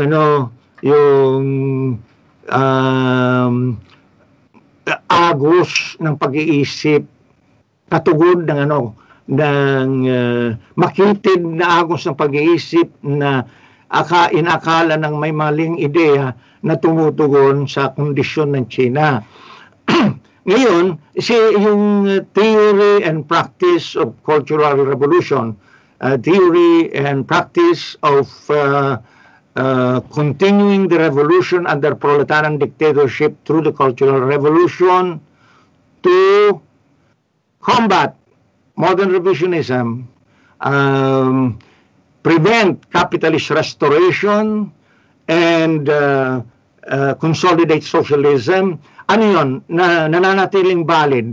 Yan ang teorya at praktika na naglalagay kay Mao Zedong sa sa karangalan na siya ang responsable sa third stage ng world proletarian revolution. Sa third stage kung saan mangyayari yung resurgence ng world revolution, mayroong ganitong teorya of continuing revolution na siyang panagot sa magiging problema na nagpabagsak sa sosyalismo sa China at Russia. So, yun ang masasabi ko. Ngayon, siyempre kung mga Marxista-Leninista ang mga revolusyonaryo, alam na nila na para manalo sa revolusyon, kailangan harapin nila ang kasalukuyang kalagayan at aralin nila yung mga batas ng kontradiksyon na umiiral sa kasalukuyang kalagayan at malalaman na rin nila kung anong direksyon, ang sosyalistang direksyon na tinutugo ng revolusyon. Ibig ko sabihin, kung sa Pilipinas mayroong bagong demokratikong revolusyon, tutungo yan sa sosyalismo dahil sa ang pamumuno ay nasa kamay ng uring proletaryado. Dito rin sa mga bansang kapitalista, yung the battle for democracy must be won because gagamit ng pasismo yung desperadong burgesya. Pero prelude yan to the seizure of political power to establish socialism. Iyan ang masasabi nating programa ng uring proletaryo sa mga bansang industrialista. Alright. Next question, Tito. Medyo mahaba. Gaano po kalaki ang panganib na ang fascist state or forces ay iba yung maarmasan ng long-term side effects ng pandemic? Example given, mas matinding surveillance and use of online services, police role in restricting people's movement, Bill Gates' proposal for a nanochips. So how should people fight fascist lockdowns without being shouted as COVIDiots or idiots? Ganito, ang COVID-19 mismo as a problem is serious. But relative to the danger of fascism, ano yon, ito yung malayong mas seryoso at mabagsik na kaaway ng bayan at sangkatauhan. Yung bago sumulpot ang COVID-19, ang krisis ng world capitalist system ay umabot na sa pagkalubha. Kitang-kita na yung mas malala pa sa 2008, magkakaroon ng krisis na mas matindi. Parang yung mas matindi pa kaysa depression ng mga nagmula noong 1929. So, ang monopoly burso sinalalagay na sa desperate situation. Kaya ito nagpapaandar ng mga fascist movements, di ba? Makita niyo yung phenomenon, yung mga populist na tinawag, mga demagogues, proto-fascist yan. At parang prelude to the fulsome fascism, ala Hitler, ala Mussolini. So, nagkaroon ng COVID, ngayon sinakyan nila yung COVID para yung imando, yung populasyon, kukontrolin nila. Kumuha sila tulad ni Duterte, kumuha ng emergency powers. At tapos, yung kamay niya, ipinasok pa niya sa kabangyaman at kinakamkam na yung laman ng kabangyaman ng bayan. So, ganyan ang abuso na ginagawa nitong mga proto-fascist. Ano pa naman yan tinatawag natin de facto fascist dictatorship sa Pilipinas. Ngayon, si Duterte gusto niya i-formal yan. At nagagamit niya yung COVID-19 bilang paraan na lalong mangamkam ng kapangyarihan hanggang kaya niya i-deklara na ng formally. Ala Marcos, yung nationwide martial law at fascist dictatorship. So, ang ganito talaga, ang revolusyon bago manalo sa isang lugar o sa pandaigdigang silaw, asahan mo na yung nagkaharing uri ang burgesiya, gagawin niyan lahat para pigilin ang ganitong revolusyon. So, ibig sabihin, ang pasismo pwedeng sumulpot, at makagawa ng malaking paninira sa mamamayan. Pero yan naman ang dahilan kung bakit aalsa na ang masa at itutumba ang pasistang puwersa para magkaroon ng tunay na demokrasya at sosyalismo. Alright, thank you, Tito. Next question would be from our audience. Ano po ang tingin nyo sa political and military capacity ng AFP ngayon? Ay, mahina yan. Sa katotohanan, mahina. Yung mismo mga kaibigan kong hindi ko lang banggitin ang mga pangalan nila. May mga kaibigan naman ako sa hanay ng mga militar at pulis. May kamag-anakan pa ako dahil mga Ilocano, mahilig mag-officer sa militar at pulis. So, sabi nila, kulang na kulang ang puwersa nila, nahati pa ngayon dahil gusto rin kontrolin ni Duterte mga tank lines sa mga urban areas, nababawasan yung puwersa nila. Kahit na walang COVID, yung mabuti kung may isang sundalo para sa 10 square kilometers. Kaya yung NPA, buhay na buhay, nakakakilos at the least, conservatively speaking, ang NPA nakakakilos ng 80% of Philippine territory. 80% yung lampas pa sa teritoryo ng people's government, malaya silang kumikilos sa mga guerrilla zones, pero lampas pa doon sa expansion areas. Ganon ang kakulangan ng puwersa ng pulis at militar.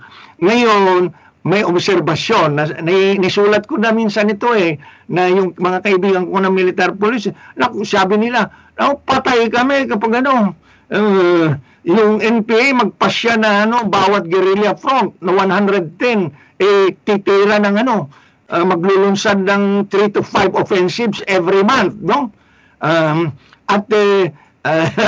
At sa kalkulasyon nila, kaya ng NPA to utasin yung anywhere from 3 to 5 companies every month.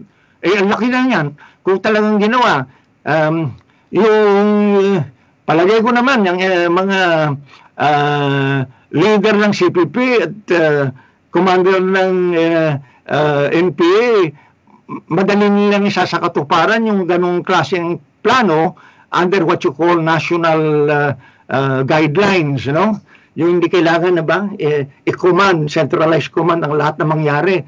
Bawat guerrilla front mag-inisyatiba na maghanap ng tatargeting ng offensive. Kaya si Duterte sirang ulo yung pagtatanggi niya ng peace negotiations, hindi niya alam na kahinaan niya.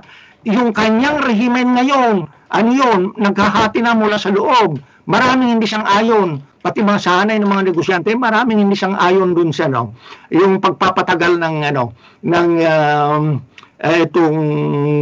yung kawalan ng paghahanda at pagpapatagal sa itong quarantine na nakakasira sa ekonomiya. Sa mismong loob ng armed forces, maraming anti-Duterte force na. At ang na medyo mahihina lang na kailangan mag-pick up yung namayatot yung conservative opposition. Kasi nasa katangian nila yung trapo quality, yung balimbihan kung sinong presidente, doon sila lilipat, kaya yung LP nangayayat, pero yung sa masa, galit ng masa kay Duterte, gustong ibagsak, as soon as possible. Kaya yung pagkatapos, ang Pilipinas na ang ekonomiya niya ay nakabatay sa pangungutang, importation ng mga manufacturers, at yung yung umaasa na makapag-impress sa masa pag nagtayo sila ng mga infrastructure na inutang naman at kinontrata pa yung mga Chinese contractors, ngayon may lumala na ang economic and financial crisis.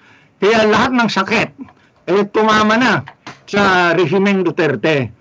At talagang bobo yan dahil parang hindi niya nalalaman ng kahinaan ng kanyang pag-aari sa Pilipinas.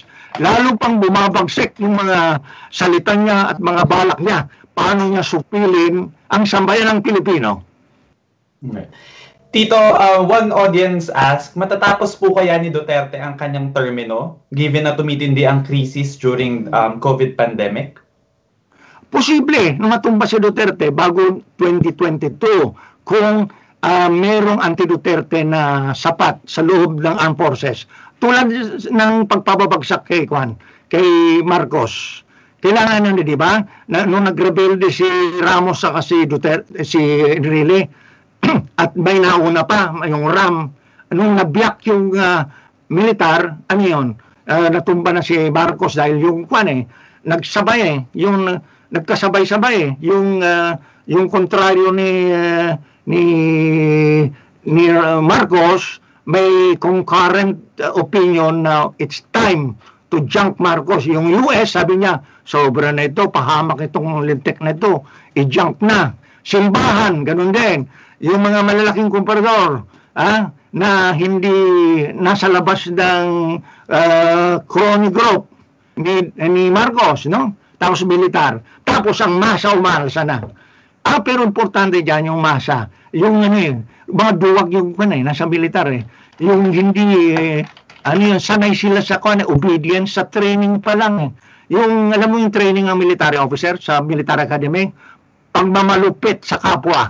Yan ang natutunan nila. At pagsunod, kung sino ang hari. Kunwari, dahil constitutionally mandated yung presidente, mga yung sunod-sunuran ang katangian, sunod-sunuran at mga berdugo sa masa. Yan ang katangian. Kaya, mga yan, may mga bubuting elemento man dyan, maingat, Kasi mga katabi nila mga taksil yung may counterintelligence sa anay nila. Mga yan, kahit na yung matitino, nagpapakaingat at kapag nakita na malaki yung masa, primero magsasalita yung mga retired officers. Mga retired officers yan na pinanggagalingan na ng statements laban sa sitting president. Yan ang ginawa kay Marcos eh. Ayan ang signo. Kapag may mga retired officers na mag-umpisa ng magsalita, ano yun? Hudyat na yan na may sa loob, may mga aktibo na mag-junk kay Duterte. Ngayon, kung hindi ba halimbawa, dahil nasuhulan na yung militar, sabi nga ni Duterte, pinapakain niya ng pera yung mga general, kaya secure siya. At kung hindi pa sapat yun, China daw magliligtas sa kanya. Kaya, yan, sinasabi ngayon yung mga employees ng mga pogo, yung mga kasino, mga militar daw yun. At biglang tutulong kay Duterte kung mangamba, no? So, yun ang inasahan ni Duterte kung paano manatili sa kapangyarihan.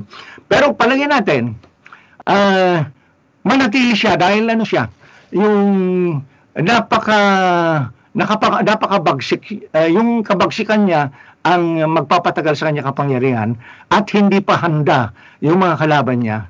Magpatuloy siya 1922. Maraming salamat. Dahil kapag mayroon kang ganyang tipo ng presidente na yung lumalampas sa tenure at nagpapasista, si Duterte mahinang klase. Kung ihambling kay Marcos, mahinang-mahina. Nung nag-isip si Marcos na magdiktador, bata pa siya, ito matanda na, katulad ko matanda. No? Pag kinaiban namin, kontra-revolusyonaryo siya. Matandang kontra-revolusyonaryo ito, 75 na. Iyan ba ang mag-ambisyon na magpapatuloy sa kapangyarihan hanggang lampas sa 2022. Yan ang kahinan niya. Sa likuran ni Duterte, pinagtatawanan siya ng mga maraming military officer kahit na yung mga aswang niya. Yung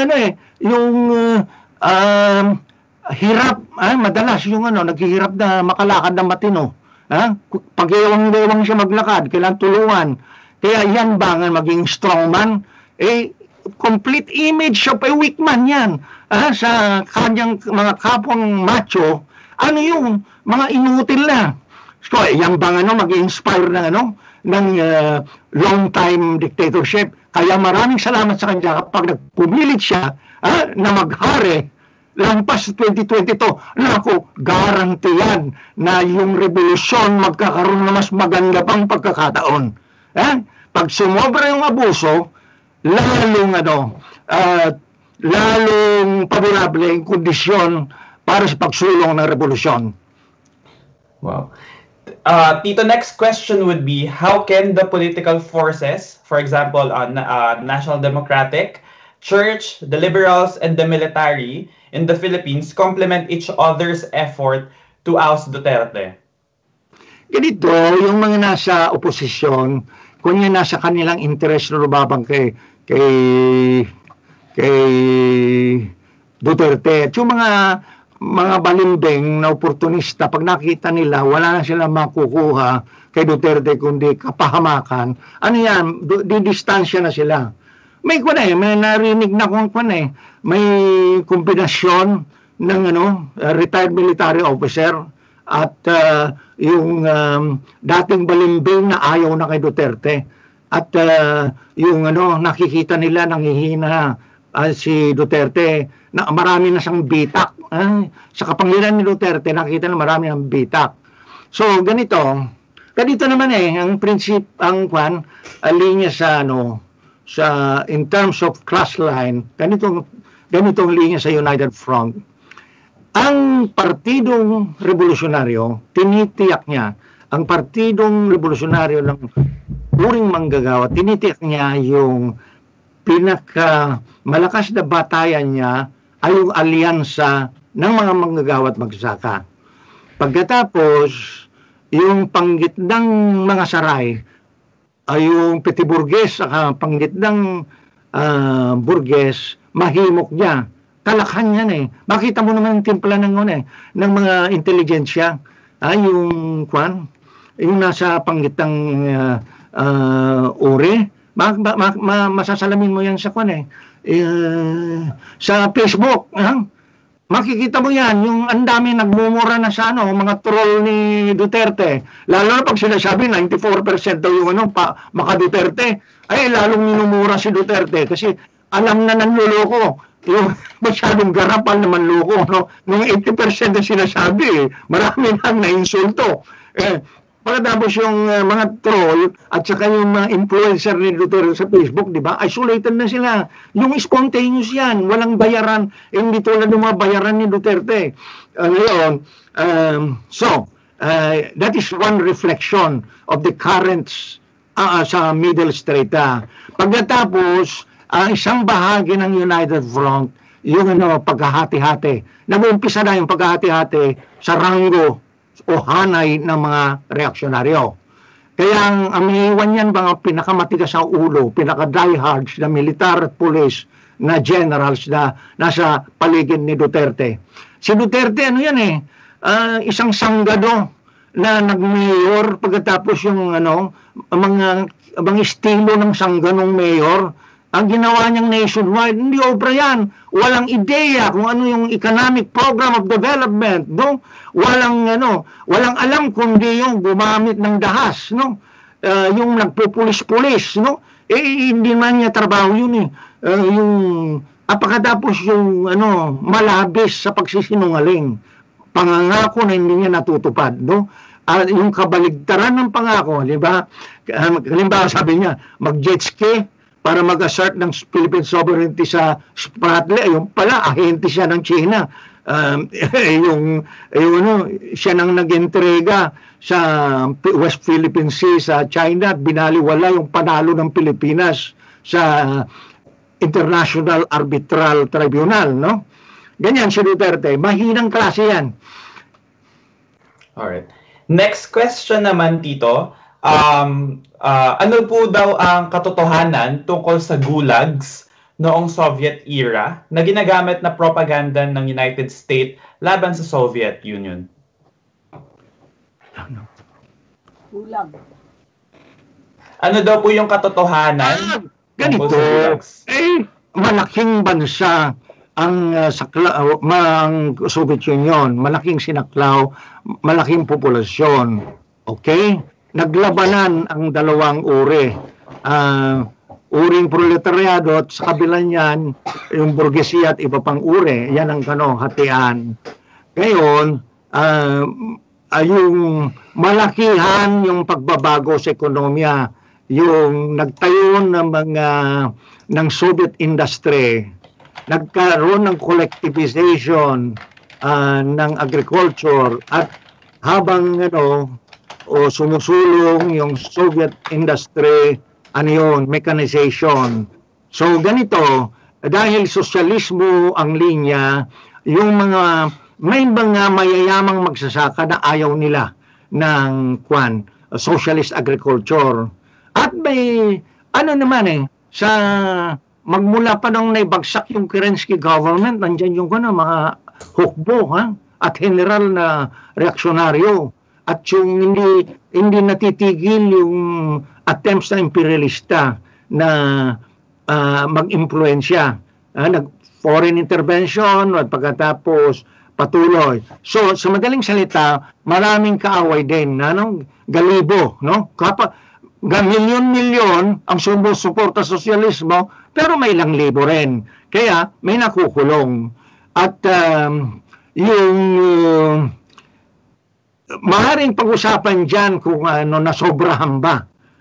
Kasi sinabi ni Mao na nagkaroon ng dahilan, na may dahilan sa teorya at sa obserbasyon niya, yung nung nanalo na yung linyang sosyalista by 1935 gumawa ng konstitusyon, sinabi na wala ng classes and class struggle. And the only contradiction is between the Soviet people and the enemy. Kaya may iba ka man opinion, may peligro na ipapalagay kang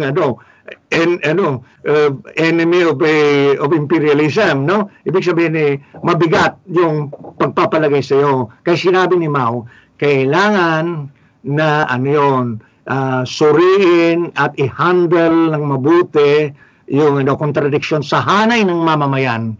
Kasi ano yan, may sumbungan yan eh. Yung pag hindi mo walang party leadership sa mass movement, ano rin yan, pwedeng umalagwa na sumbungan eh. Ha? So, ano yan, may mga kaso na pagmamalabis. Pero sa kabuuan, ano yun, sa panahon ni Stalin, yung tagumpay siya sa pagtatayo ng sosyalismo. As a matter of fact, sa 20th century, dalawa lang yung nagtayo ng matibay na sosyalistang sistema, si Stalin at saka si Mao. Si Stalin, kung talagang ng api ng katakot-takot, bakit nakayanan niya na pagkaisahin ang mamamayang Soviet para labanan ng Nazi invasion? Ang Alemanya, sinira niya ang 85% ng industriya ng Soviet Union, pero sa maiksing panahon, naitayo muli ni Stalin yung industry hanggang umabot na sa pagiging superpower, no? At ito namang kapalit niya, successor niya, ginawang social imperialist na. So, yung si Stalin, yun, maraming mas, sabi nga ni Mao, yung 70% meritorious, 30% subject to criticism, no? So, alam mo naman, yung sa Marxismo-Leninismo, there is no such thing as infallibility. The principle of infallibility ay principle ng mga hindi nangangilala sa science, no? Ang science sa loob ng partido may criticism and self-criticism, at sa mga mayor na errors nagkakaroon ng rectification campaigns. Kaya may pangingilala sa mali na dapat ituwid, no? So, nasa advantage ng kasalukuyang kilusang revolusyonaryo na matuto sa karanasan ng Soviet Union at China. So, yun ang masasabi ko. Hindi mo masasabi na 100% perfect, otherwise hindi sinulputan ng modern revisionism pag may perfect socialist state na nangyari na. The scientific view is to keep on developing what is learned, what has been learned, to advance what you have learned, and to make, kasi yun hindi titigil yung oppressed class ng proletariat na lumaban sa capitalist class. This is what you call the epochal struggle. Itong mga pangyayari ng 19th, 20th century, may pagpapatuloy at mas malalaki pang mangyayari sa 21st century. Alright. Next question, Tito, would be, marami ng mga nagpapatunay sa kasinungalingan ni Duterte. Pero, ang tanong ko po, itutuloy pa rin po ba ang NDFP, CPP, NPA, ang peace negotiations with GRP? Hindi ho ba napakahirap makipag-usap sa isang leader na sinungaling? At this point in time, maliwanag na ayaw ni Duterte ang peace negotiations. Kaya ang NDF, kanyan, titigil na magsabi na kung handa yung hayop makikipag-usap pa, hindi na gagawin yun. Dahil sobra ng kahayupan ni Duterte. So that is one assurance to the people na mayroon ding hantungan yung pag-asa na yung kausapin. Kasi may mga third party peace advocates sila nagtutulak, ba't hindi mag-usap, ganyan-ganyan, no? Pero talagang saksakan yung pagkahayop nung dapat makipag-usap. Paano magpilit ang NDF na makipag-usap? Ang gusto ni Duterte, puksain, gamitin niyang militar at polis para patayin ng mga tao. Pati na yung mga sinususpetya na tumutulong sa kilos revolusyonaryo, papatayin niya daw para maubos.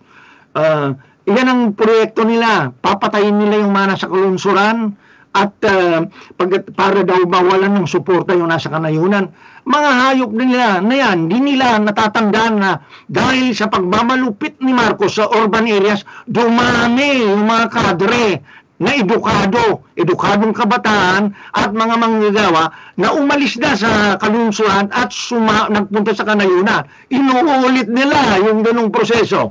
Kaya salamat na naman sa katarantaduhan ni Duterte, pinipilit niya ang mga tao mag-armas at magrevolusyonaryo. Yan ang maganda sa yung sa hayop, yung sa diablo mismo, makukuha mo yung the best from the people in response sa kasamaan ng diablo. Alright. Next question, Tito. Follow-up question din po nung nagtanong is, which one is worse? Revisionism or conservatism or both? Ganito. Siguro tinutukoy dyan sa revisionism, sa kasaysayan kapag pinabayaan mo, kaya niyang isubvert at sirain yung buong sosyalistang lipunan. Yung conservatism, I do not know exactly what is meant. Kasi kung minsan, pwede mong i-conservative yung reaksyonaryo, no? Ibig sabihin, pwede mo rin gawing i-conservative yung progresibo na sa kalaunan magiging masama para sa revolusyon. Halimbawa, hindi ba sa Pilipinas, itinawid yung left opportunism, yung premature regularization at yung walang basing pag-abante sa armed struggle at pagpapabaya sa mass work, no? Kaya sa rectification ng 1992 hanggang 1998, kailangan bigyan ng pansin ang mass work at proper deployment ang gawin, no? Huwag basta isipin na magsala so malakay, no? Ang nangyari naman, yung mabuting bagay na mass work, sinobrahan ng tuon at pabaya sa ilang area, pabaya sila sa offensive. So kailangan may balance yan. Ngayon ang balance ganyan, sa halimbawa sa nababasa ko tungkol sa deployment ng NPA, yung 1/3 pang opensiba na, yung 2/3 pa rin pang mass work.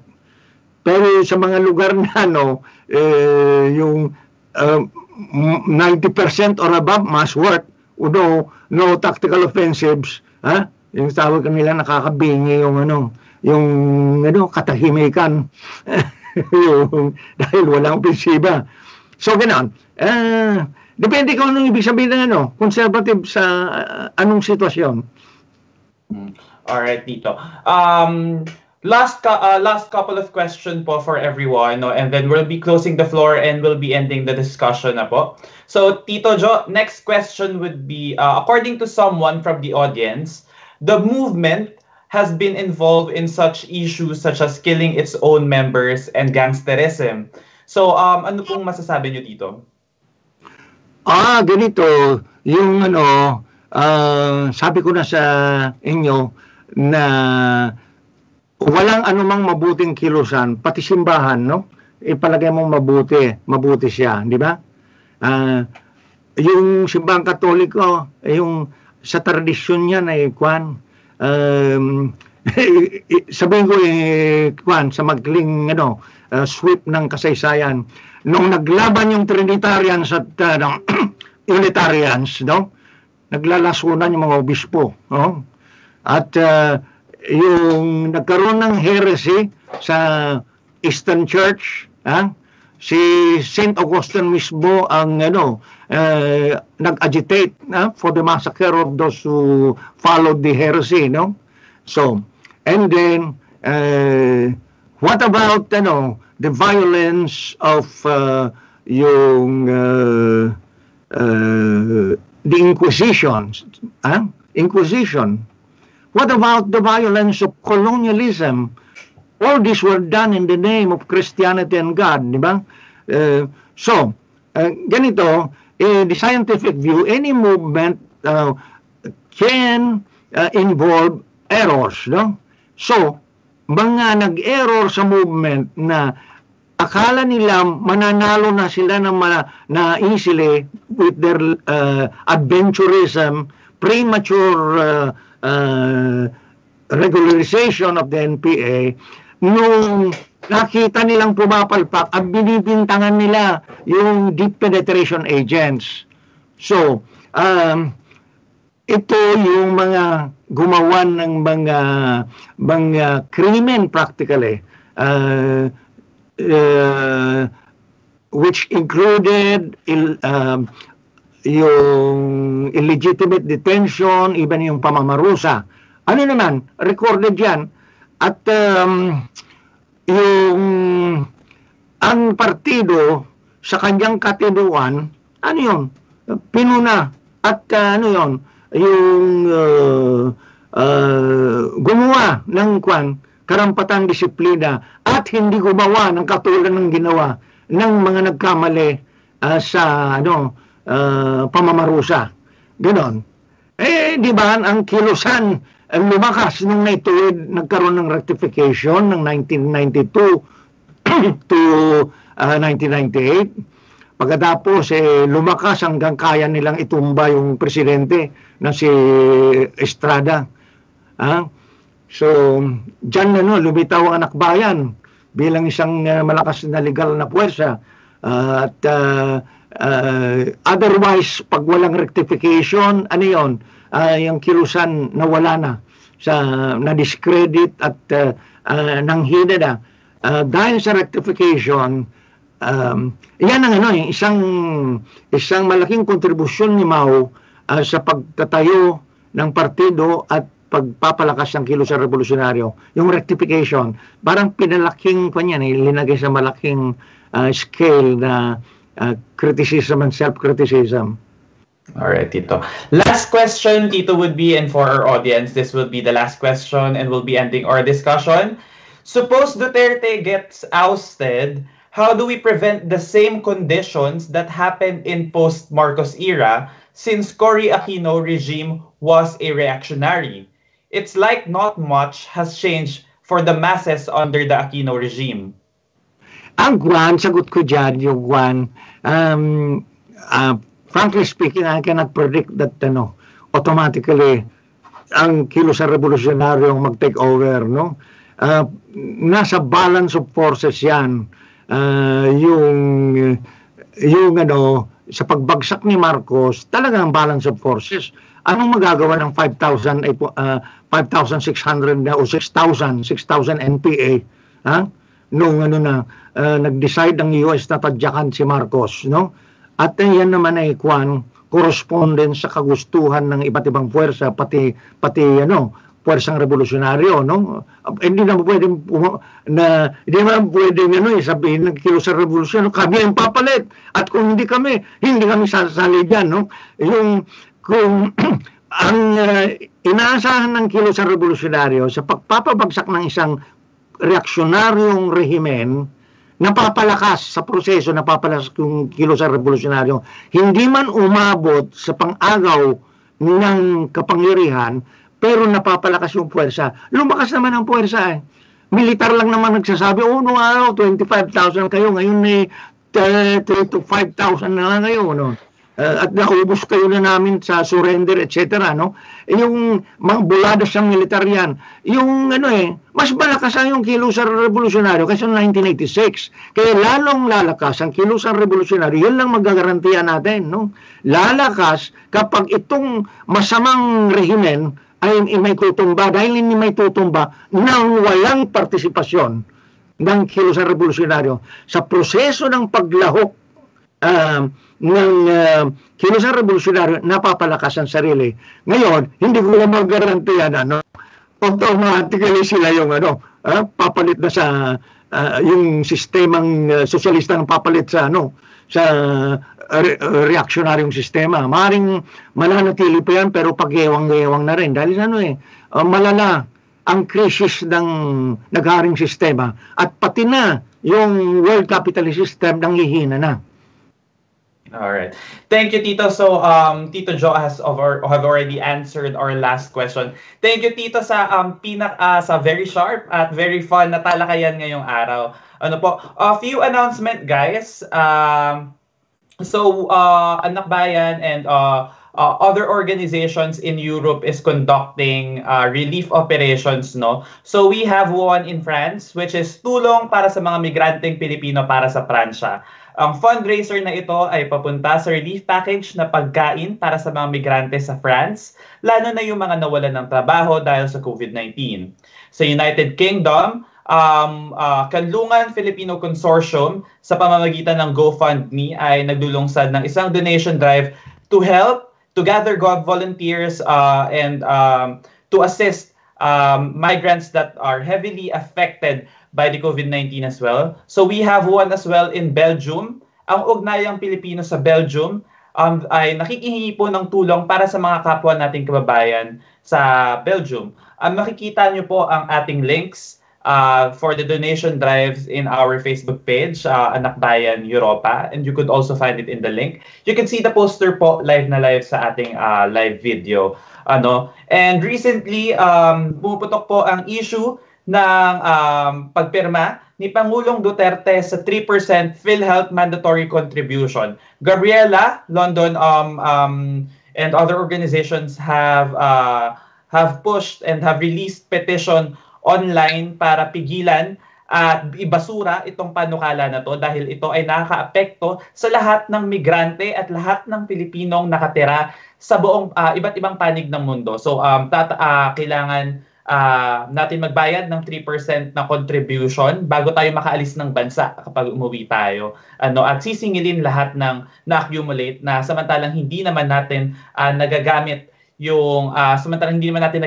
o hindi napapakinabangan ang healthcare system na inimplemented ng PhilHealth dahil nga ito isang ayun nga po. So kaya isign po natin yung petition para suportahan nating mabasura itong provision na ito. Ayun po So Tito, do you have any few message po para sa atin tonight before we close?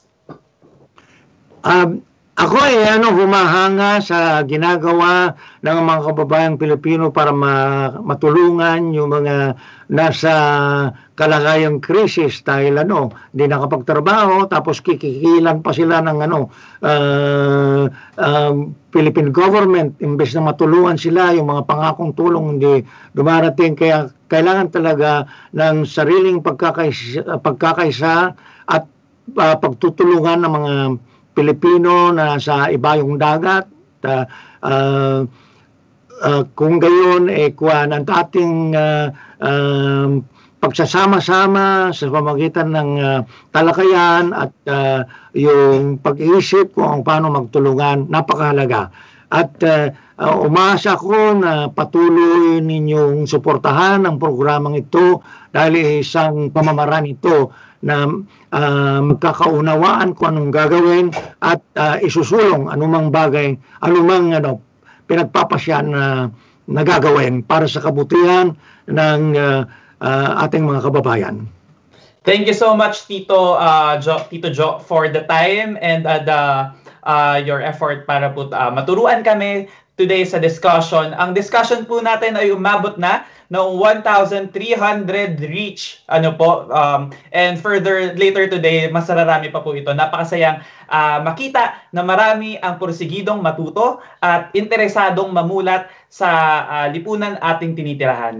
At dyan po nagtatapos ang ating discussion. Another productive day of learning while serving our quarantine sentences. Mga kasama, napakasayang mag-aral at matuto. Abangan ang susunod na discussion next week po, May 9, same time, same place. So make sure to note this on your calendars.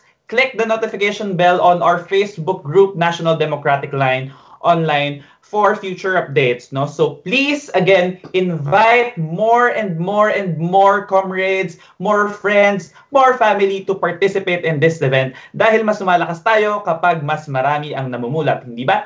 Muli, maraming salamat po sa pakikibahagi sa aming diskusyon. Ako po si Kasamang Christ. Kasama po si Tito Joma. Mapagpalayang gabi po sa ating lahat. Maraming salamat.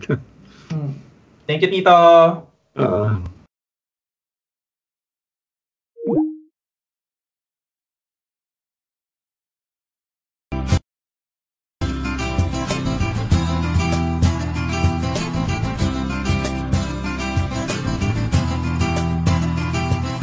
Bakit ako naririto?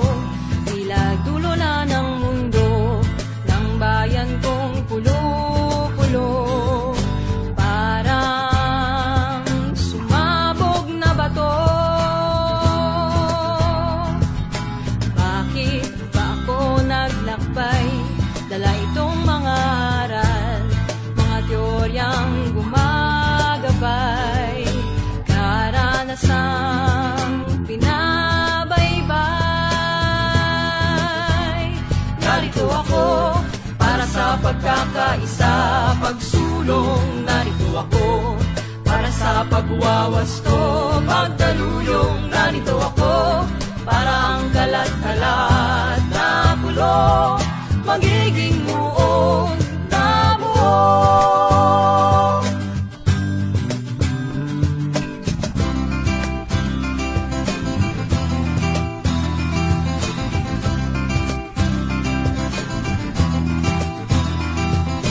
Bakit ating hinahanap ang wastong paglalapat ng pamumuno at pagtupad sa masang bumabalikwas?